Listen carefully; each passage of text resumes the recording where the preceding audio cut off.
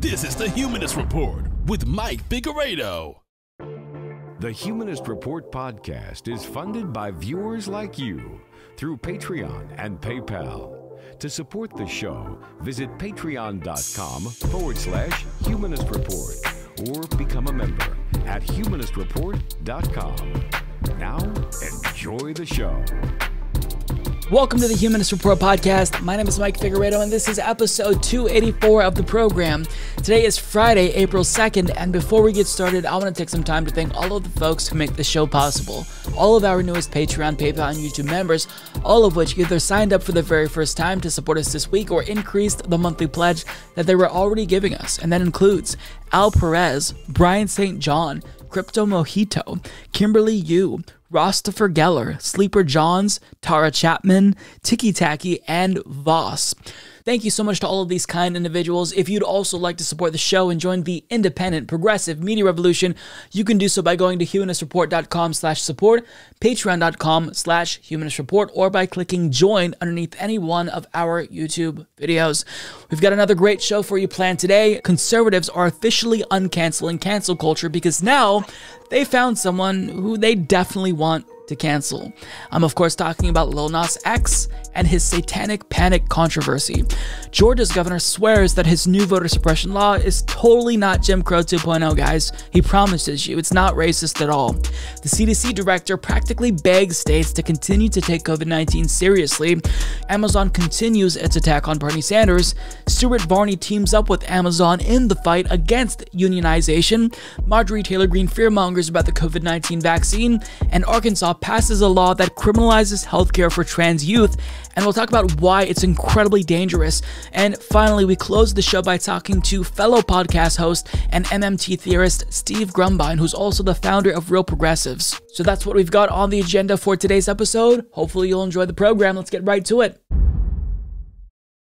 So it is still currently the case that it is socially acceptable and even admirable in many instances to hate on trans people and be openly discriminatory and prejudiced against trans people.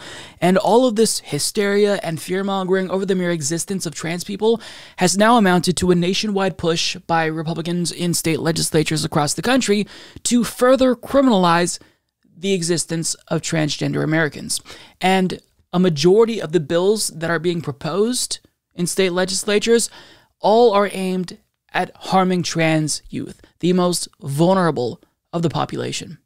Now, there's a number of bills currently being considered that would literally criminalize healthcare for transgender youth, but Arkansas just did something that's unprecedented. They actually passed a bill that criminalizes healthcare for trans youth, and now it's a question of whether or not their Republican governor is going to sign this into law, and odds are he will, given that just not too long ago, he banned transgender high schoolers from participating in school sports. So as Andrea Germanos of Common Dreams reports, Arkansas is poised to become the first state in the nation to ban healthcare for trans youth after state lawmakers on Monday passed House Bill 1570. The ACLU of Arkansas warned last week that the legislation, which blocks healthcare providers from providing gender-affirming care or referring patients for such care, was one of the most extreme and harmful anti-trans bills in the country. HB 1570 easily passed the state Senate Monday in a 28-7 vote. It now heads to Republican Governor Asa Hutchinson, who last week signed into law a ban on transgender girls from participating in school sports. Hutchinson is facing demands to veto HB 1570 because, as the Transgender Legal Defense and Education Fund put it, trans youth lives are at stake. Critics of the measure include the American Psychological Association, American Medical Association, and American Academy of Pediatrics. Now, the reason why all of the experts are against legislation like this is because it's based on misinformation, pseudoscience, and this will literally lead to trans youth dying. So I don't know how much time there'll be between the time I record this and the time that you see this video, but in the event the governor of Arkansas has not signed this into law, perhaps you can persuade him to make the right decision by calling him at 501-682-2345. I'm not necessarily very optimistic here, but this bill, it has a lot more of a concrete impact on the lives of trans youth than the sports bill does. And that in and of itself is harmful, but this is next level. Now, the reason why this is so significant is because if Arkansas does it, then other states who are currently considering this sort of legislation might do it as well. It could trigger a domino effect. And in fact, it looked like Alabama was going to be the first state to pass this type of legislation, but Arkansas actually leapfrogged them. But I do want to point you to a Vice documentary about this issue in Alabama, because they kind of run through how prevalent this anti-trans wave of legislation is, and it is deeply, deeply troubling if you actually care about trans youth. So far this year, lawmakers in 29 states have introduced legislation targeting trans youth. The majority of these bills would ban trans kids from participating in sports. But 17 states are also trying to make gender-affirming healthcare illegal.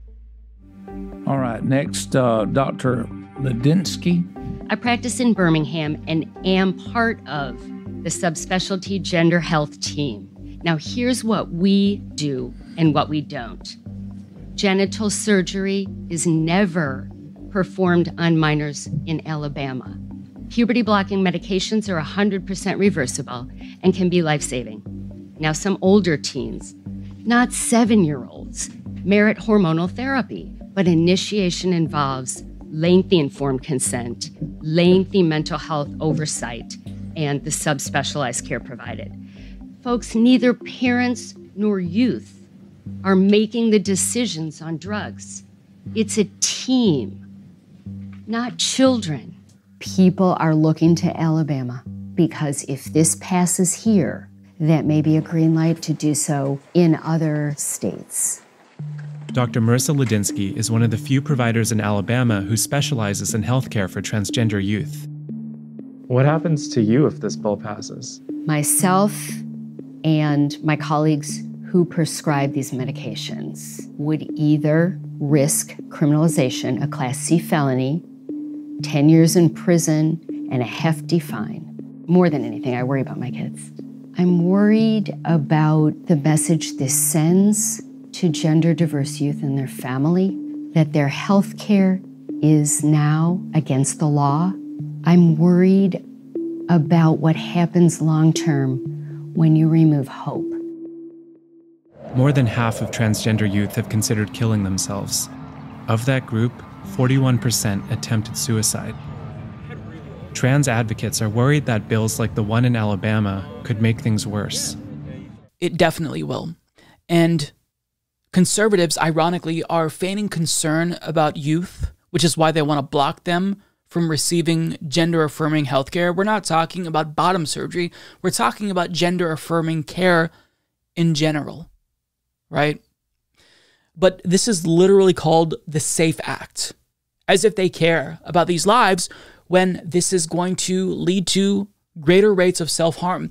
Trans youth are going to kill themselves because of legislation like this.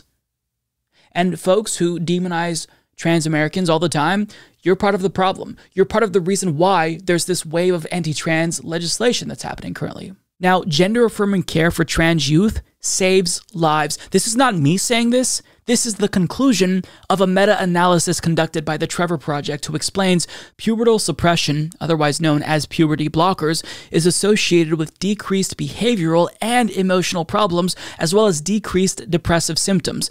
Prior to pubertal suppression, 44% of youth experienced clinically significant behavioral problems. However, after an average of 2 years of pubertal suppression, only 22% experienced them, and 30% experienced clinically significant emotional problems prior to pubertal suppression, compared to 11% after 2 years of care. Pubertal suppression has also been shown to significantly improve overall psychological functioning after only 6 months of care. Additionally, transgender individuals who desired and received pubertal suppression as adolescents have significantly lower lifetime suicidal ideation compared to those who desired but did not receive it. Research on gender-affirming hormone therapy for youth demonstrates positive effects on body image and overall psychological well-being, as well as reduced suicidality. GAHT decreases both emotional emotional and behavioral problems, similar to what is seen in pubertal suppression. Recent research has also shown that GAHT decreases suicidality, with one study of transgender youth demonstrating that after approximately 1 year of treatment, the average level of suicidality was 1/4 what it was before treatment. There have been many opponents to gender-affirming care for transgender non-binary youth. Some of the hesitance regarding gender-affirming care may be due to a misunderstanding of the causes of mental health challenges to transgender non-binary individuals. This brief demonstrates why such care is not only ethical, but medically necessary. I repeat, medically necessary. Further, regret is low for gender-affirming care interventions, and a study of 55 transgender adults who had received gender-affirming care as adolescents showed that not one individual experienced regret. As the evidence for gender-affirming care grows, medical and mental health organizations are increasingly shifting to support it. Many major medical organizations have guidelines for working with transgender individuals centered around respect for the patient and shared decision-making, with some organizations releasing statements explicitly opposing any efforts to prevent access to gender-affirming care.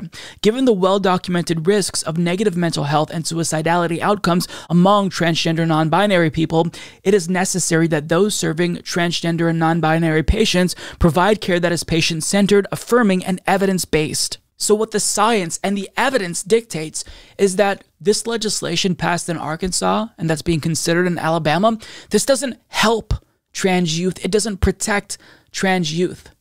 It has the opposite effect. It harms them.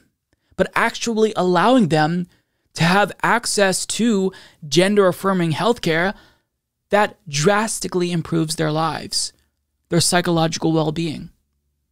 They're less likely to be suicidal. So if you genuinely care about the well-being of trans youth, then you would support gender-affirming healthcare, if you're following the science, that is. But we know that Republicans don't actually care about science. They've never believed in science. And we know that they don't care about trans youth, because if they did, they wouldn't be doing something that would quite literally be so detrimental to their well-being that they kill themselves because of it. This is all about Republicans trying to control gender norms in America. Them trying to force people with gender dysphoria to live as the gender they were assigned at birth, in the same way that they tried to force gay people to be attracted to the opposite gender. They're on the wrong side of history, and anyone who assisted Republicans in this bigotry, I'm talking about popular podcasters like Joe Rogan, who spread misinformation about trans youth all the time, the blood is on their hands. Anytime a trans person takes their own life, it is because of fear-mongering and misinformation and fake concern over their well-being. We know what the answer is. And this isn't new information, by the way. We know the answer is to not force them to live as the gender that they were assigned at birth. The answer is to allow them to be who they want to be. It doesn't hurt anyone. And tolerance just is apparently, it's out the window, right? It's out the window because we don't want to tolerate the existence of transgender people because that goes against our religion, or we don't understand it, or maybe we just don't like them. Either way, this is harmful, and the saddest part is this is only the beginning of a dangerous new trend in America. Do you remember during the Bush years back in 2004 when he ran his entire presidential campaign on criminalizing gay marriage? That was basically the most recent strong anti-gay era that the most of us remember. We're currently in an anti-trans era in American politics, where trans Americans and trans youth of all people are public enemy number one. And this is a war that isn't just political or rhetorical. This is a war that will actually have casualties. Trans youth are at risk, and if you actually give a damn about human beings, then you would fight this and speak out against it, because this is going to lead to people dying, and the blood of trans kids that take their own lives because of legislation like this is on the hands of people who don't speak up and push for the demonization of transgender people. Senator Bernie Sanders has ruffled quite a bit of feathers at Amazon, especially as of lately, because he's been so vocal and unapologetic in advocating for the Amazon union effort currently taking place in Bessemer, Alabama. And they're so angered at his advocacy for their workers that the CEO of Amazon himself, Dave Clark, chose to publicly denounce Bernie Sanders via Twitter.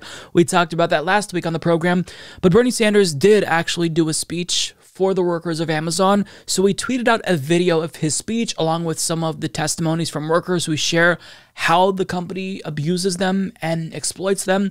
And he also states, Amazon workers in Alabama are sick and tired of being treated like robots. They are standing up and fighting back, and I am proud to support them. So we're going to play the video that he shared, and then I'm going to show you the response from Amazon, because once again, they sent one of their cronies to respond to and attack Bernie Sanders.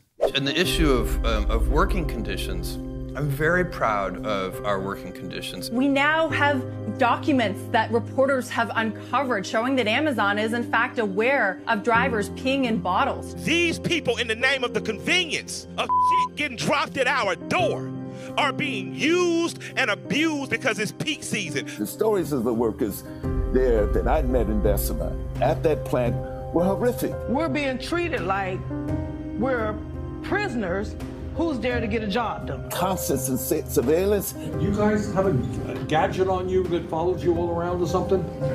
The inability to meet whatever the demands are. When I first got there, they said that after 30 days, you'll have an opportunity to move somewhere else. After my 30 days was up, they added another stipulation. You got to pack $300 an hour to be able to move.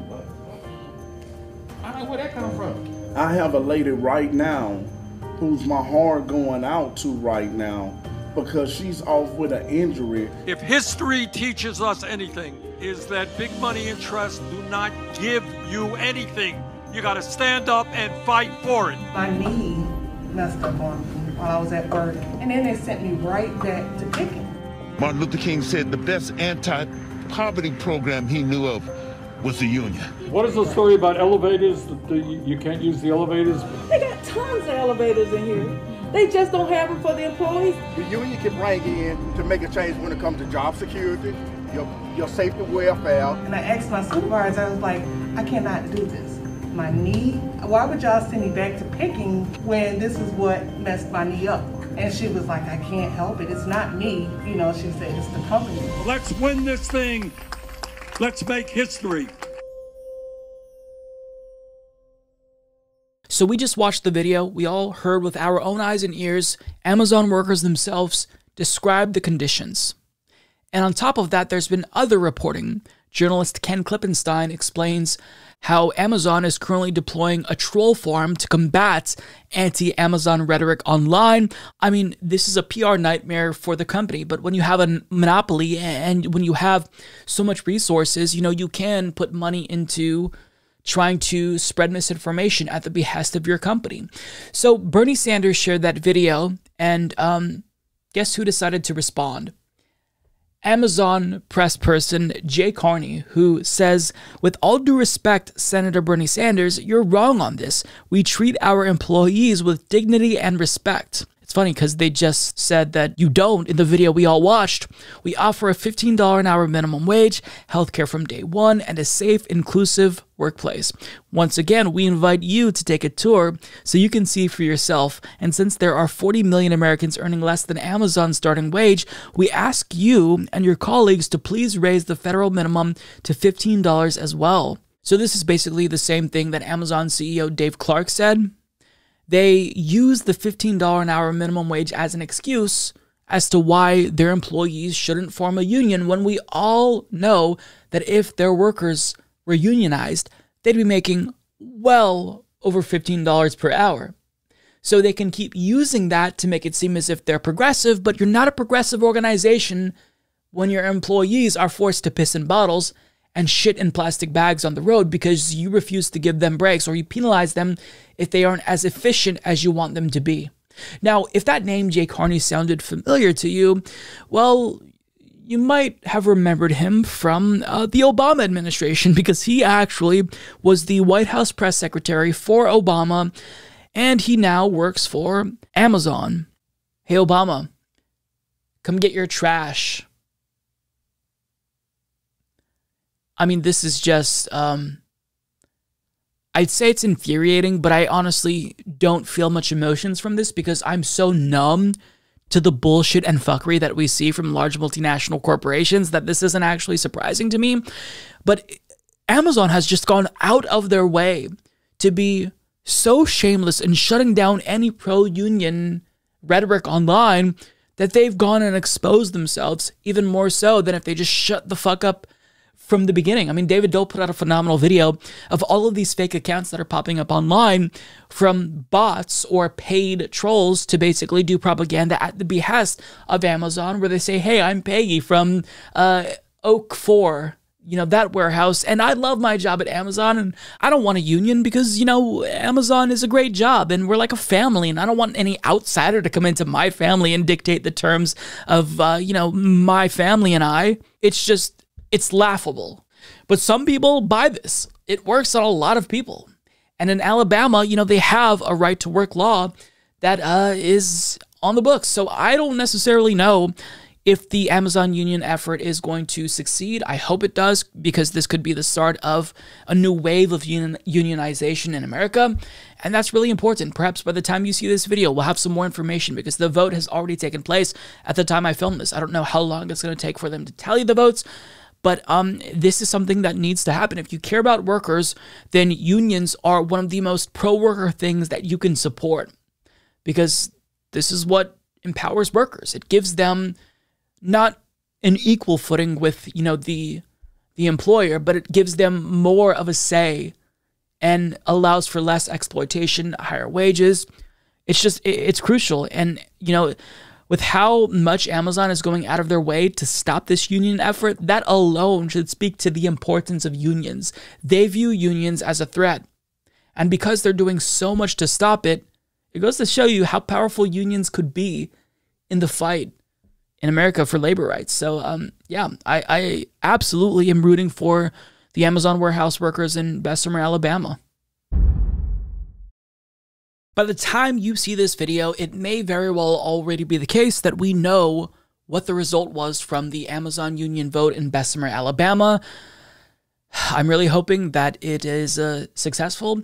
Having said that, though, during the process of supporting a union and them forming a union, Stuart Varney of Fox News, unsurprisingly, he sided with big business, because this is someone who is one of the biggest shills in America.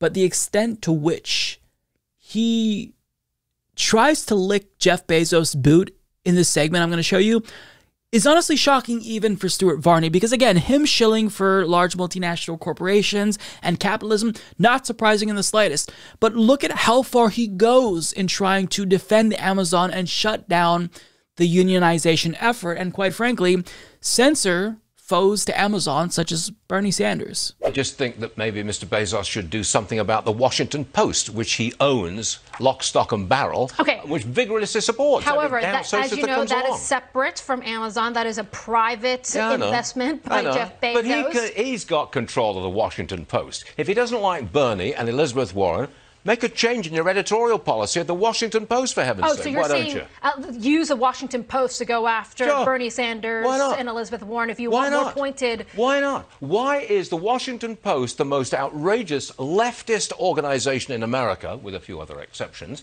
and it's owned by Bezos, who's with Bernie Sanders having a go at him? Right.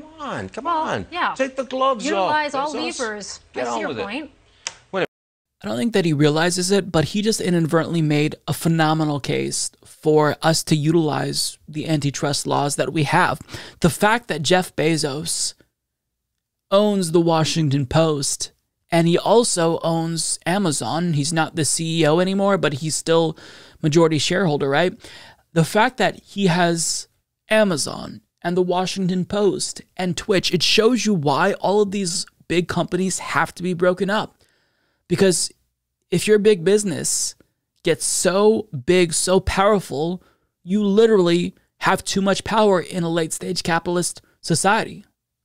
And it's not just in late-stage capitalist societies where this is an issue. Just in general, this is an issue.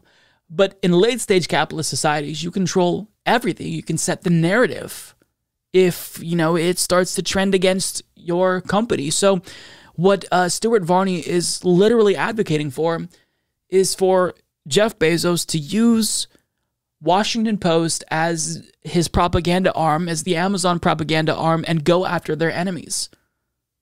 This truly is some dystopian shit that we're seeing here.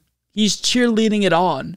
He's so pro-Amazon, so anti-Bernie Sanders, that he thinks it's ethical to have Jeff Bezos use the Washington Post to attack Bernie Sanders. Now, here's the thing.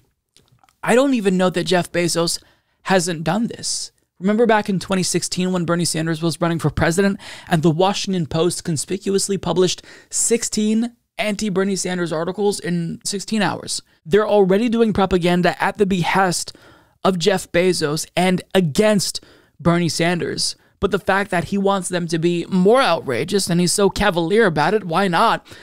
I mean, it just goes to show you this is the biggest shill on national television and nobody should take Stuart Varney seriously. And if him pressuring Jeff Bezos to make the Washington Post attack Bernie wasn't enough, he then took it even further and demonstrated, the depths of his stupidity by saying, why is the Washington Post the most outrageous leftist organization in America? I mean, this is what true brain rot looks like, where he's too far gone. He's such a bootlicker for corporate America and the oligarchs in America that from his view, from his perspective, even the Washington Post, an establishment news outlet, that looks like it's far left. Jesus Christ, what would an actual far left outlet look like to Stuart Varney? Would he think that it can't be communism? It'd be like beyond communism. I don't know how anyone takes him seriously, and I don't necessarily think normal people take this idiot seriously. It's mostly, he's there as a talking head to appease the oligarchs who watch Fox Business News, but it's embarrassing. He should feel ashamed of himself shilling that hard for Amazon. Do you have stock in the company? Like, something is going on here.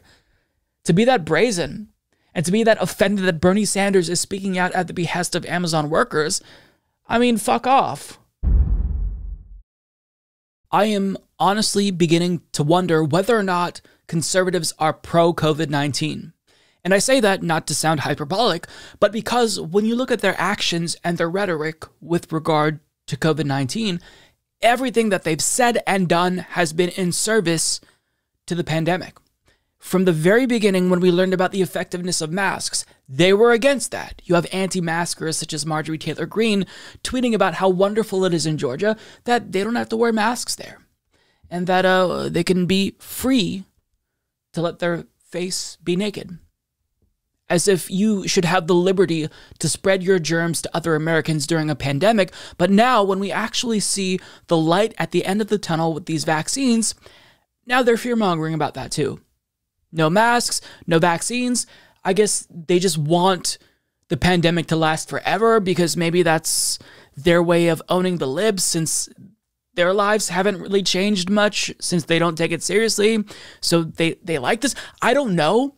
But what I do know is that Marjorie Taylor Greene is playing a really dangerous game because now she's trying to dissuade evangelicals from taking the vaccine by speculating about whether or not it might actually be the mark of the beast. They want you to be required to have something called a COVID passport, and this would mandate your ability to be able to travel, your ability to be able to go to events, your ability to be able to buy and sell.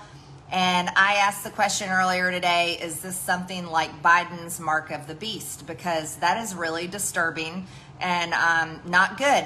Oh, if you're going to come into the football game or the baseball game or the concert, you need your vaccine passport because we're trying to do a good job to keep everyone safe. This is what the Biden administration is trying to talk to these private companies into doing. Well, let's analyze that. You see, it's still the same thing. It's still fascism or communism, whatever you want to call it, but it's coming from private companies. So I have a term for that. I call it corporate communism. I continue to be amazed by the idiocy of Marjorie Taylor Greene. Every time I think there's no way she could say something dumber than this, it's like she takes it as a challenge. And I think that TJ Kirk, the amazing atheist, he put it best. He says, if stupidity was an energy source, I just found the battery to power the planet. And that's exactly it. What she just said there, it's not just stupid, But this is dangerous idiocy. If you're saying something that's silly and I can make fun of you, great. But this has broad implications. If you convince your deluded followers that the vaccine is the mark of the beast, then guess what? The pandemic isn't going to be going away. Because if we don't have enough people vaccinated to reach herd immunity, then the virus will continue to spread. New variations will manifest. And guess what happens if we get a new variant that is resistant to vaccines? We're all back to square one. Do you want that? Honestly, I want to ask one of these conservatives, do you just want the pandemic to go on forever? Or are you just ambivalent? Are you comfortable with it? I just don't get this. Are people really this fucking stupid? And listen to how dumb she is. She admits her own stupidity. She says that vaccine passports, it's, even though it's private companies who are involved here, it's still fascism or communism or whatever you want to call it. Corporate communism. Except, believe it or not, these words have definitions. And fascism and communism are two very, very different things. You are a fascist. That's what you are, Marjorie Taylor Greene. And I think that she probably brought in communism at the last second there because she realized, oh, wait, I'm kind of a fascist myself, so I don't want to necessarily demonize fascism.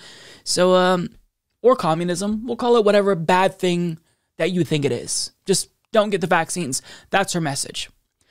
Now, she pretends as if vaccine passports, which is the new thing that Republicans are using to fearmonger about the vaccines and try to stop people from getting the vaccines, she's pretending like this is some new phenomenon. Anytime you register your kid for school, guess what you have to do? You have to provide proof to them that they are vaccinated. This isn't a new phenomenon. When I applied for a job at Walmart, guess what I had to do? I had to provide them with proof that I wasn't a drug user, and I did that by pissing in a cup. This is not anything that's new, and it's a necessary temporary precaution if we want to resume normalcy in America. You really think that it's unreasonable for private companies and even public institutions to ask that somebody show proof that they were vaccinated so we can contain the spread of this virus? Vaccine passports is not something that is going to be a permanent phenomenon unless you make it a permanent phenomenon, because you are doing everything in your power to make sure that COVID-19 doesn't go away. This is a non-issue, and the role that Joe Biden will play in this is minimal, and I hate Joe Biden, but let's be real here. What she's basing this off of, and what the rest of the conservatives who are spreading misinformation about the vaccines are basing this off of, is a Bloomberg article by Fiona Rutherford titled "White House Says Private Sector Should Lead on Vaccine Passports," where Jen Psaki says, "A determination or development of a vaccine passport, or whatever you want to call it, will be driven by the private sector," Psaki said.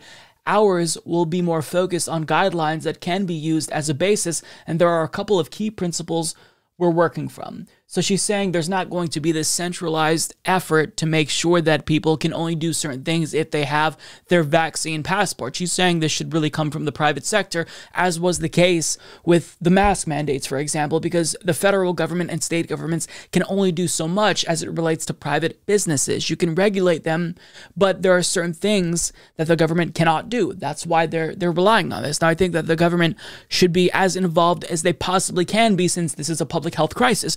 But conservatives, Fox News, Marjorie Taylor Greene, Newsmax, they're taking that article and Jen Psaki's comment on vaccine passports, and they're trying to fearmonger about the COVID vaccines and make it seem as if there's this big government conspiracy. It's Orwellian, and it's the mark of the beast, and you won't be able to do anything unless you have your vaccine passports. So what they're doing is tantamount to discouraging people from getting the vaccines. So they must want the pandemic to last forever. There's nothing else that I can deduce from this, because you don't want folks to wear masks. You don't want shutdowns. You don't want to pay people to stay home so they don't spread COVID-19. You don't want them to get vaccinated now. So are you just pro-COVID-19? Are you on the side of the virus? Whose side are you on? I know you're on the side of capitalism, and capitalism absolutely is not going to allow us to do anything that would stifle, economic growth or profits. So we know you're on the side of capitalism, but it genuinely seems like you're just pro-COVID-19. I mean, the vaccines, if you're a capitalist, shouldn't you like that? Because Big Pharma is making lots of money from these vaccines. I mean, that shouldn't even be allowed. But if you're a capitalist, you should celebrate that. But it seems like you're doing everything in your power to prolong a public health crisis. And that's just deeply, deeply disgusting and infuriating. To do something like this is so irresponsible that every single person who hears Marjorie Taylor Greene espouse this nonsense should denounce it and make fun of her until she is thoroughly embarrassed, because this is downright fucking dangerous. And I'm sick of it. I mean, conservatives, they just genuinely don't want any precautions against the pandemic. They just want to pretend like it's not a thing. No masks, no nothing. So we're just supposed to live with this forever because you're idiots and you want the human race to go extinct? Like, I'm just trying to figure out what the parameters are. Is there anything that we can do as a country to mitigate the spread of the virus that you won't be opposed to? I don't get it. This party is the party of death and destruction, and anything that they do is all to the detriment of the human species. And that's not to say that Democrats are fantastic, but this is a death cult. These are psychopaths, but yet a lot of them have power. And that is downright disturbing, and it should scare all of us that idiots like this have that much say over public policy when they're that fucking stupid. So I think I speak for approximately 100% of the population when I say I cannot wait for the pandemic to be over. We're all anxious to see the end of COVID-19. I want to meet my niece who was born during the pandemic. I want to see my nieces and nephews. The issue is, as an individual, I can only do so much. I can only do my part insofar as I stay home as much as possible. But what really matters is what governments do at the state, at the local level, because if they're not taking it seriously, then the pandemic is going to be extended for all of us. And that's what's happening. So after the post-holiday surge, cases started to sharply decline in February. And once a lot of state governors saw that the cases were sharply decreasing, they thought, all right, that's good enough. I'm washing my hands with this pandemic, and it's over. We'll just go ahead and reduce all restrictions on indoor gathering, and we'll even lift our mask mandates. Now, that is for the states who ever chose to take it seriously. There are some states, such as Florida and South Dakota, who just pretended as if there was never a pandemic. But states like Texas, Mississippi, Alabama, and West Virginia are now just declaring the pandemic is over. Even if that is obviously premature, you have states like Arizona, who has a mask mandate that's set to expire at the beginning of April, and they're also lifting all restrictions on indoor gathering. But I mean, I would be remiss to not talk about how this isn't just what Republicans are doing. Even in many Democratic-controlled states, they're also too early lifting COVID-19 restrictions. In Connecticut, they're at least keeping the mask mandate, which is the bare minimum that you can do to protect your citizens, because they're not going to wear masks unless you mandate it. I've seen in my state how that really does make a difference. We went from like 20% of people wearing masks to 99.9% of people wearing masks in public once it became mandatory. But in Connecticut, they're not going to get rid of the mask mandate, but they're just going to get rid of all restrictions when it comes to indoor gathering. So if you want to go to the gym, if you want to go to church, that's okay. And in the state of Oregon, Governor Kate Brown has decided that all kids will be returning to school on April 19th. Doesn't necessarily matter where we're at with regard to the pandemic. Doesn't matter if we're in a fourth surge by then. I say April 19th, and it's going to be April 19th. So you can already guess what's happening. I mean, you don't have to guess. You see what's happening. You probably see the numbers. We started to see cases level off after declining sharply, and now they're starting to rise once again. And we are possibly looking at another surge, a fourth wave. And the issue is that people are thinking, well, you know what, there's this vaccine coming, so it doesn't really matter. We see the light at the end of the tunnel, so who cares? The issue is, as the virus spreads, that increases the possibility that new mutations, new variants will pop up that are resistant to the vaccines. And if there is a new mutation that's more contagious, that is resistant to the vaccine, guess what happens? We're all fucked. The duration of the pandemic is a lot longer. So we can't just pretend as if the pandemic is over when it isn't actually over. We still have to be careful. But lawmakers are incapable of doing anything that's responsible, because the responsible measure here is what isn't necessary to keep capitalism, the economy, the business elites happy. But the CDC director is really trying to level with people here. And she actually went off script and she got visibly emotional trying to describe how, listen, we're so close. We just have to hang on a little bit longer.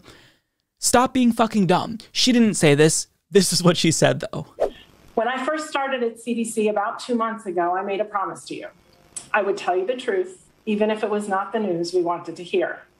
Now is one of those times when I have to share the truth and I have to hope and trust you will listen. I'm going to pause here. I'm going to lose the script and I'm going to reflect on the recurring feeling I have of impending doom.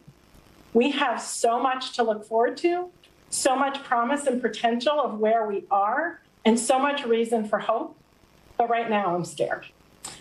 I know what it's like as a physician to stand in that patient room, gowned, gloved, masked, shielded, and to be the last person to touch someone else's loved one because their loved one couldn't be there. I know what it's like when you're the physician, when you're the healthcare provider, and you're worried that you don't have the resources to take care of the patients in front of you. I know that feeling of nausea when you read the crisis standards of care and you wonder whether there are going to be enough ventilators to go around and who's going to make that choice. And I know what it's like to pull up to your hospital every day and see the extra morgue sitting outside. I didn't know at the time when it would stop. We didn't have the science to tell us. We were just scared. We have come such a long way. 3 historic scientific breakthrough vaccines, and we are rolling them out so very fast. So I'm speaking today not necessarily as your CDC director, or not only as your CDC director, but as a wife, as a mother, as a daughter, to ask you to just please hold on a little while longer. I so badly want to be done. I know you all so badly want to be done. We are just almost there, but not quite yet. And so I'm asking you to just hold on a little longer, to get vaccinated when you can, so that all of those people that we all love will still be here when this pandemic ends. The trajectory of the pandemic in the United States looks similar to many other countries in Europe, including Germany, Italy, and France. Looked like just a few weeks ago. And since that time, those countries have experienced a consistent and worrying spike in cases. We are not powerless. We can change this trajectory of the pandemic, but it will take all of us recommitting to following the public health prevention strategies consistently while we work to get the American public vaccinated. I'm calling on our elected officials, our faith-based communities, our civic leaders, and our other influencers in communities across the nation. And I'm calling on every single one of you to sound the alarm, to carry these messages into your community and your spheres of influence. We do not have the luxury of inaction. For the health of our country, we must work together now to prevent a 4th surge. I mean, I don't know what else she can possibly do. She's literally warning us of impending doom. We see what's happening in Europe. We can take the precautions now to not see another surge. But people in America have just decided that they're over it. States have decided it's over, and regardless, we're just not going to take it seriously. Our own stupidity is going to be our demise. And I'm speaking more broadly, not necessarily just with regard to COVID-19. I see the way that the United States and the world has mishandled COVID-19. And I think if we can't even handle this, a pandemic, how are we going to ever be capable of dealing with something like climate change? An issue that is more complex by several magnitudes. If we can't deal with this, how do we handle that?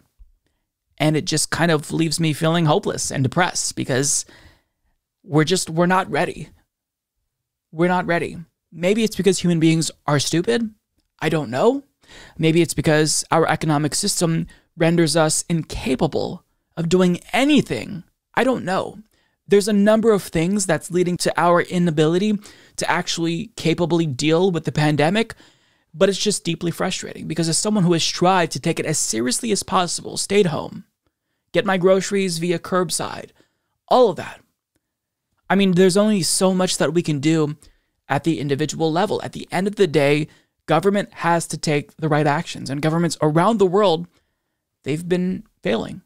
Now, when it comes to Joe Biden, he has done a lot better job in comparison with Donald Trump, his predecessor, and he's doing a lot to get the vaccines out. He actually did meet his goal of 100 million vaccinations within his first 100 days, and I think that he realizes that he was elected specifically because he's obviously more competent and capable than Donald Trump. So now he's trying to make sure that, governors around the country don't undermine the progress that we've made. And he's even reissuing them, the recommendation that you not be too stupid. Let's not have a fourth surge when we just have a couple of months left until everyone could get access to the vaccine. So as Brett Samuels of The Hill explains, President Biden on Monday urged state and local officials to reconsider lifting their coronavirus restrictions and to reinstate mask mandates that have lapsed as the U.S. faces an increase in cases. Quote, I'm reiterating my call for every governor, mayor, and local leader to maintain and reinstate the mask mandate, Biden said at an event intended to highlight the rapid increase in vaccine eligibility. Please, this is not politics. Reinstate the mandate if you let it down. Asked later if some states should pause reopening efforts, Biden said yes. And I agree with him. The fact that this even has to be said is deeply frustrating to me. We've been dealing with this pandemic as a species now for more than a year. I think we understand the way that it works. We have some basic knowledge about it, right? We now know about the potential for new variants. We know that not everyone is vaccinated yet. We know that the reason why we had the surge in the first place is because people weren't taking it seriously. And now we're just going to become comfortable with hundreds of thousands of new cases as the norm. Finally, when it was starting to decrease, it feels like the pandemic is going to go on forever, and that's really frustrating. It's really frustrating. Back in 2020, at the beginning of 2020, I read a report about how some epidemiologists were predicting that social distancing may be necessary until 2022. And that was like the worst case scenario that they were envisioning. And now that seems pretty obvious. We're just incapable of getting our act together. And because of that, people are going to suffer. More people are going to die. If we all just stopped, if from the beginning we paid people to stay home so they wouldn't have to risk spreading the virus and getting it themselves, that would have been the answer.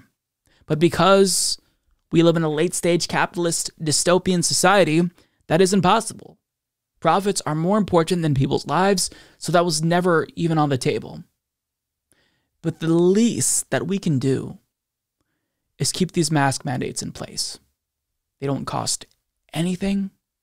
They're mildly inconvenient, and it stops the spread.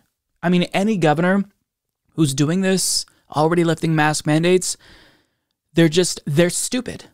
They are stupid. They're trying to basically score political points because they know that their populations are tired of the pandemic, so they're just basically saying, you know what, it's over.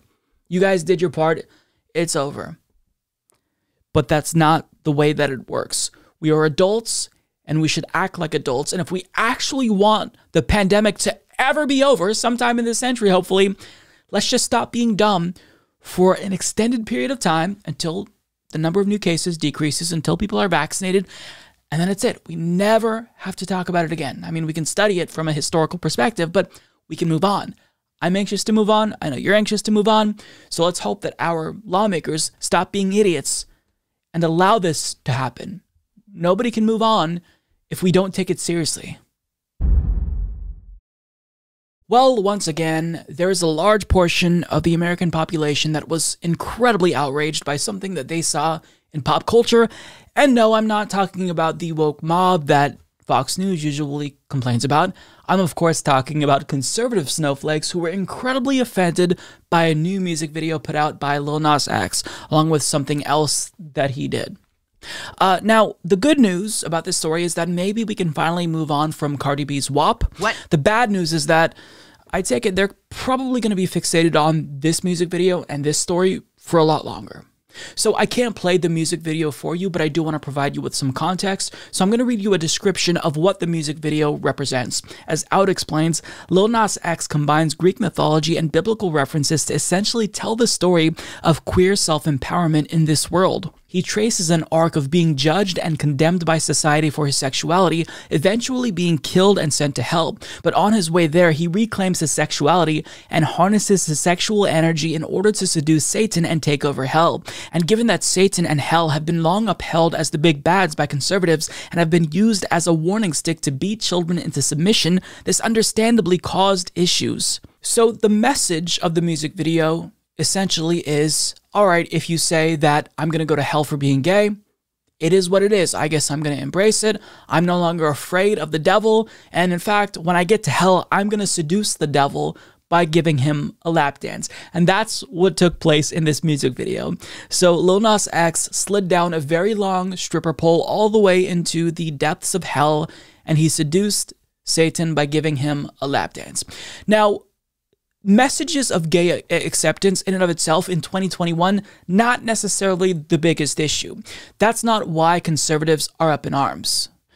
What really, I think, triggered them here, for lack of a better word, is the images of gay intimacy. Because we can tolerate homosexuals so long as they provide us with comic relief or they entertain us with their drag shows, but the minute straight people are reminded that gay people are actually intimate themselves and they do have sex with other gay people, that's when you actually start to see this visceral response and this homophobia bubble up again. Now, that's not to say that straight people should be watching gay porn or something to become comfortable with gay sex, but the issue is that there is this double standard where heterosexuals can display their sexuality, not necessarily women as much as WAP demonstrated, but they can be explicit in the way that they describe their sex lives.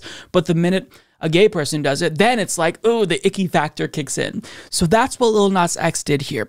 And to make matters worse, he then took things to the next level by announcing a pair of 666 shoes with human blood in them, and this sold out in less than a minute. So understand what he's trying to do here. First of all, it's obvious he's trying to bait conservatives, because if this is deemed some controversial thing, that's going to make people interested. They want to see what he's doing. And if they think that they're going to suppress it by condemning it, conservatives are wrong. But of course, they took his bait.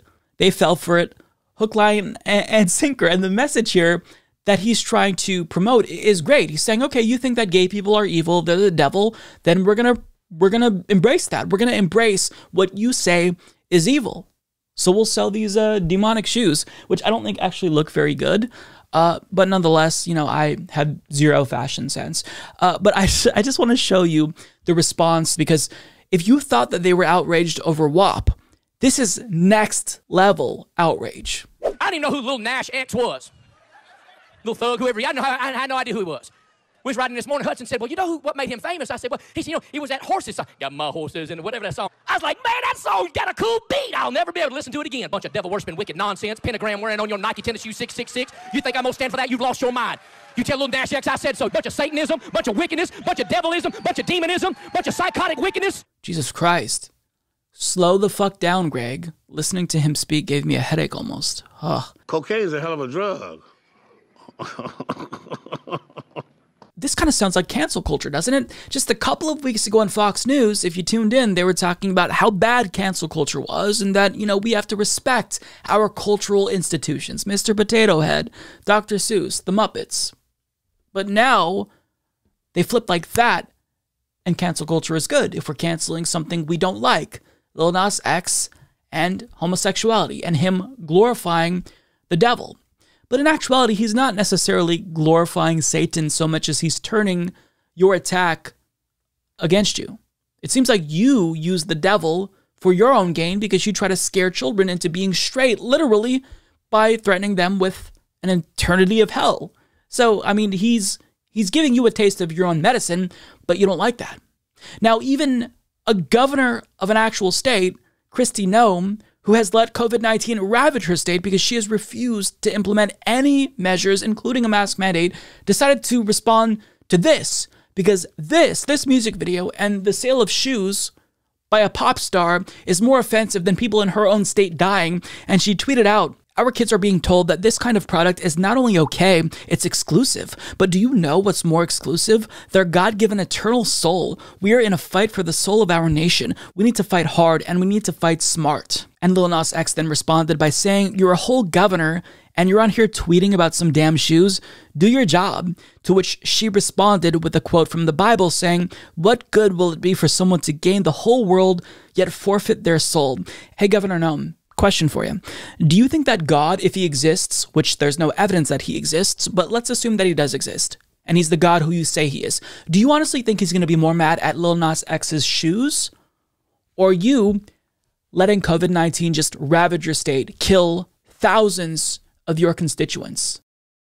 Which do you think he's more concerned with? And as a governor, why are you weighing in on pop culture issues? Don't you have something better to be doing? Like trying to stop people in your state from dying? How many people have these shoes killed compared to your government inaction, your policies? Who's more evil in the grand scheme of things? The incompetent governor who lets her citizens die? Or the artist who very clearly is trying to bait conservatives into driving outrage over his product that will obviously increase demand for said product and draw more eyeballs to his music video? It's just astonishing. Now, of course, Candace Owens weighs in on everything, so she decided to weigh in and make a fool of herself, tweeting out, we've turned George Floyd, a criminal drug addict, into an icon. Wow, what a nice thing to say about someone who was murdered. We are promoting Satan shoes to wear on our feet. We've got Cardi B named as Woman of the Year, but we're convinced it's white supremacy that's keeping Black America behind. How stupid can we be? Hang on a second. So, if I'm interpreting what she's saying correctly, she's saying that the reason why Black Americans are oppressed in America isn't necessarily because of institutionalized white supremacy that's existed for centuries in America. And in fact, we're stupid if we think that. The reason why Black Americans are oppressed is because of shoes and music videos. We're stupid if we don't see it. I don't think you have the right to call anyone stupid if that's what you believe. Now, if that wasn't bad enough, she then compared Lil Nas X to a sexual predator, saying, why has "oh, but I'm gay" become a default excuse for immorality? It was Kevin Spacey's line when he was accused of sexual assault, Andrew Gillum's when he was caught with a hooker and crystal meth. Now it's the reason Lil Nas X needs to make a Satan shoe with human blood. Now, if you think that that's homophobic, it's not, according to her, because, quote, I have 4 gay cousins, all of whom I'm very close to, and all of whom have made it through life without using crystal meth, sexually assaulting anybody, or creating a Satan shoe. Stop blaming your immorality on sexuality. Yes, because making a Satan shoe to troll you is morally comparable to sexual assault. And yet this dipshit is asking, how can we be so stupid? I don't know, it's almost like you're part of the problem, aren't you? Now, Lil Nas X responded to her in the perfect way, saying, you know, you did something right when she talks about it. And, of course, she then challenged him to a debate, because why wouldn't she? But then it got a little bit more interesting. And by interesting, I mean homophobic and racist, because Caitlin Bennett, aka Gun Girl, aka the pants-shitting Nazi, tweeted out, it's weeks like this that I'm thankful to be blocked by Lil Nas X, to which he responded by saying, I still see your tweets, shitty pants. She then responded twice to this, in one tweet saying, the guy that takes up the ass from Satan wants to talk about shitty pants, and she also decided to get super racist by saying, do you still see your dad? To which he responded to her racism hilariously by joking about turning her dad gay, saying, yep, and I might fuck yours.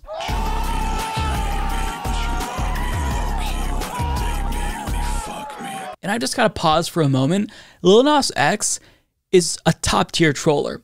They don't even realize that they're getting trolled by him, and they're getting outraged and triggered, and 2 days from now, they're going to be complaining about cancel culture and how the PC police wants to, you know, sanitize everything, and that nothing can be said, you know, in American culture anymore without someone getting offended. Meanwhile, they're offended by everything.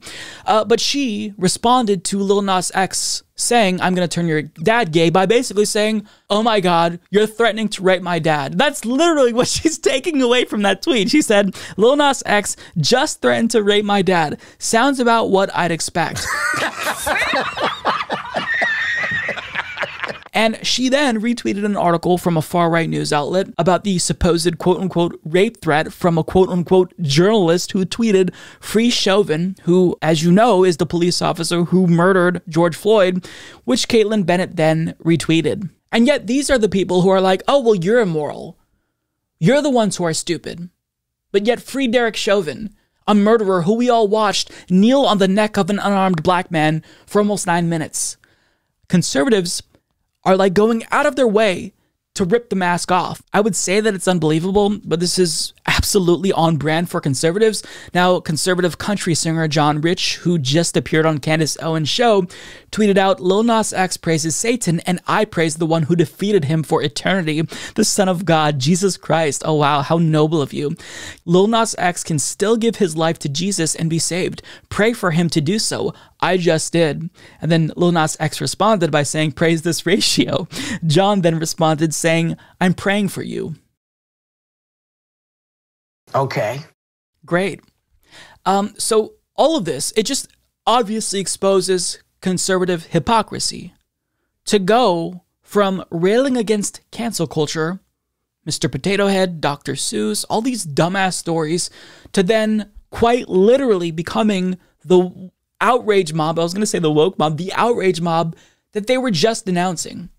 Their hypocrisy is brazen. They are shameless. They don't even care how silly they look. And Lil Nas X actually pointed this out, saying, I thought y'all didn't like political correctness. What happened? And he adds, y'all love saying we going to hell, but get upset when I actually go there, LMAO. Now my favorite, he tweeted out a Chick-fil-A version of his Satan shoe to appease conservatives. And this one is just awesome. I love it. So Lil Nas X made a friend out of me by doing all of this. I will say though, the left is defending him now, but the minute he starts flaunting his wealth, we will turn on him. So just FYI, Lil Nas X, if you wanna keep us, or you wanna stay in our good graces, then don't be a rich prick. But nonetheless, like the message that he is trying to espouse about actually being himself, I think that's important. And when there are so few role models who are gay and actually proud of who they are, things like this actually do make a difference in the lives of gay people. It does, because you're less likely to hate yourself if you see other people who are like you. So the fact that Lil Nas X is explicitly saying, fuck your feelings, we're here, we're queer, and we don't care what you say about us, we don't care that you say we're evil, I absolutely love it, I applaud it, and I think that this is art that is worthy of praise. As we all remember, in the last election cycle, Republicans lost in the state of Georgia, which usually doesn't happen. The state flipped from red to blue. And this is largely due to a surge in voter turnout. Disproportionately, black Georgians came out and they supported Democrats. So, in response, the Republican Party that is currently in control of Georgia decided to make sure that this never happens again. That the change from red to blue isn't actually permanent. So they concocted a plan to suppress the vote. And that plan has now come to fruition, and it is Bill SB 202. And it is one of the most draconian pieces of voter suppression that we've seen for decades. In fact, it's so bad, it's being called Jim Crow 2.0, because that's exactly what the goal is, to suppress the vote of black voters, specifically black voters. So as Vox explains, the bill, known as SB 202, gives state-level officials the authority to usurp the powers of county election boards, allowing the Republican-dominated state government to potentially disqualify voters in Democratic-leaning areas. It criminalizes the provision of food and water to voters waiting in line in a state where lines are notoriously long in heavily non-white precincts. It requires ID for absentee ballots and limits the placement of ballot drop boxes. SB 202 will almost certainly make elections less fair, giving the GOP a structural advantage well outsized to its actual strength among Georgia voters. It doesn't signal the end of democracy in Georgia, but it is the latest significant step in the Republican Party's move toward becoming an anti-democratic political faction. The Georgia law is part of a broader wave of GOP efforts at the state and national level to undermine the fairness of American elections. What happened in Georgia reveals the true force of the modern Republican Party, a far-right institution that threatens American democracy even after Trump's defeat. Now, it's been a couple of days since the governor of Georgia, Brian Kemp, signed this into law, and already there are calls for boycotts. The state is being sued over this law. The issue is that the conservatives currently have a very comfortable majority, so if this reaches the Supreme Court, then what's going to happen? Well, I mean, even if Roberts decides to deflect and side with the liberals on the court, they can still uphold this draconian voter suppression law by 5-4. So this isn't just something that could affect Georgia. This could affect a lot of other states as well. Georgia, in fact, is just a microcosm of the broader issue because states and legislatures across the country are currently seeing bills just like this. It's just that Georgia is the most brazen and shameless. And the governor is really angry that folks are saying this is like Jim Crow 2.0 and that this is racist. But it's funny, for how worried he is about this looking racist and people saying it's racist, he sure seems really defensive, and for actually not wanting it to be racist, perhaps he should have thought about the optics a little bit more. This is the picture the governor tweeted showing him signing the bill, surrounded by 6 white men, a picture that presumably was not intended to invoke Jim Crow in a state where about 30% of the population is black, and one party, the Republican Party, is nearly entirely white. And the backdrop there is really the pièce de résistance that also definitively should not evoke bad memories of the Old South. That painting there in the background, that is of a slave plantation in Wilkes County, Georgia, where at least 100 slaves owned by the Calloway family were first forced to toil over 56 acres of land. Yeah. Now, while that photograph was being taken, outside, this was happening. The governor is signing a bill that affects all Georgians. Why is he doing it in private, and why is he trying to keep elected officials who are representing us out of the process? Exactly. I know you don't have any control over anything other than suppressing people's right to vote and using your guns and your abilities to talk. Yeah, you said you give her one more time, like you're going to do something. Are you serious? No, you are not. Represent. No. She's not under arrest. For what? Under arrest for what? For trying to see something that our governor is doing?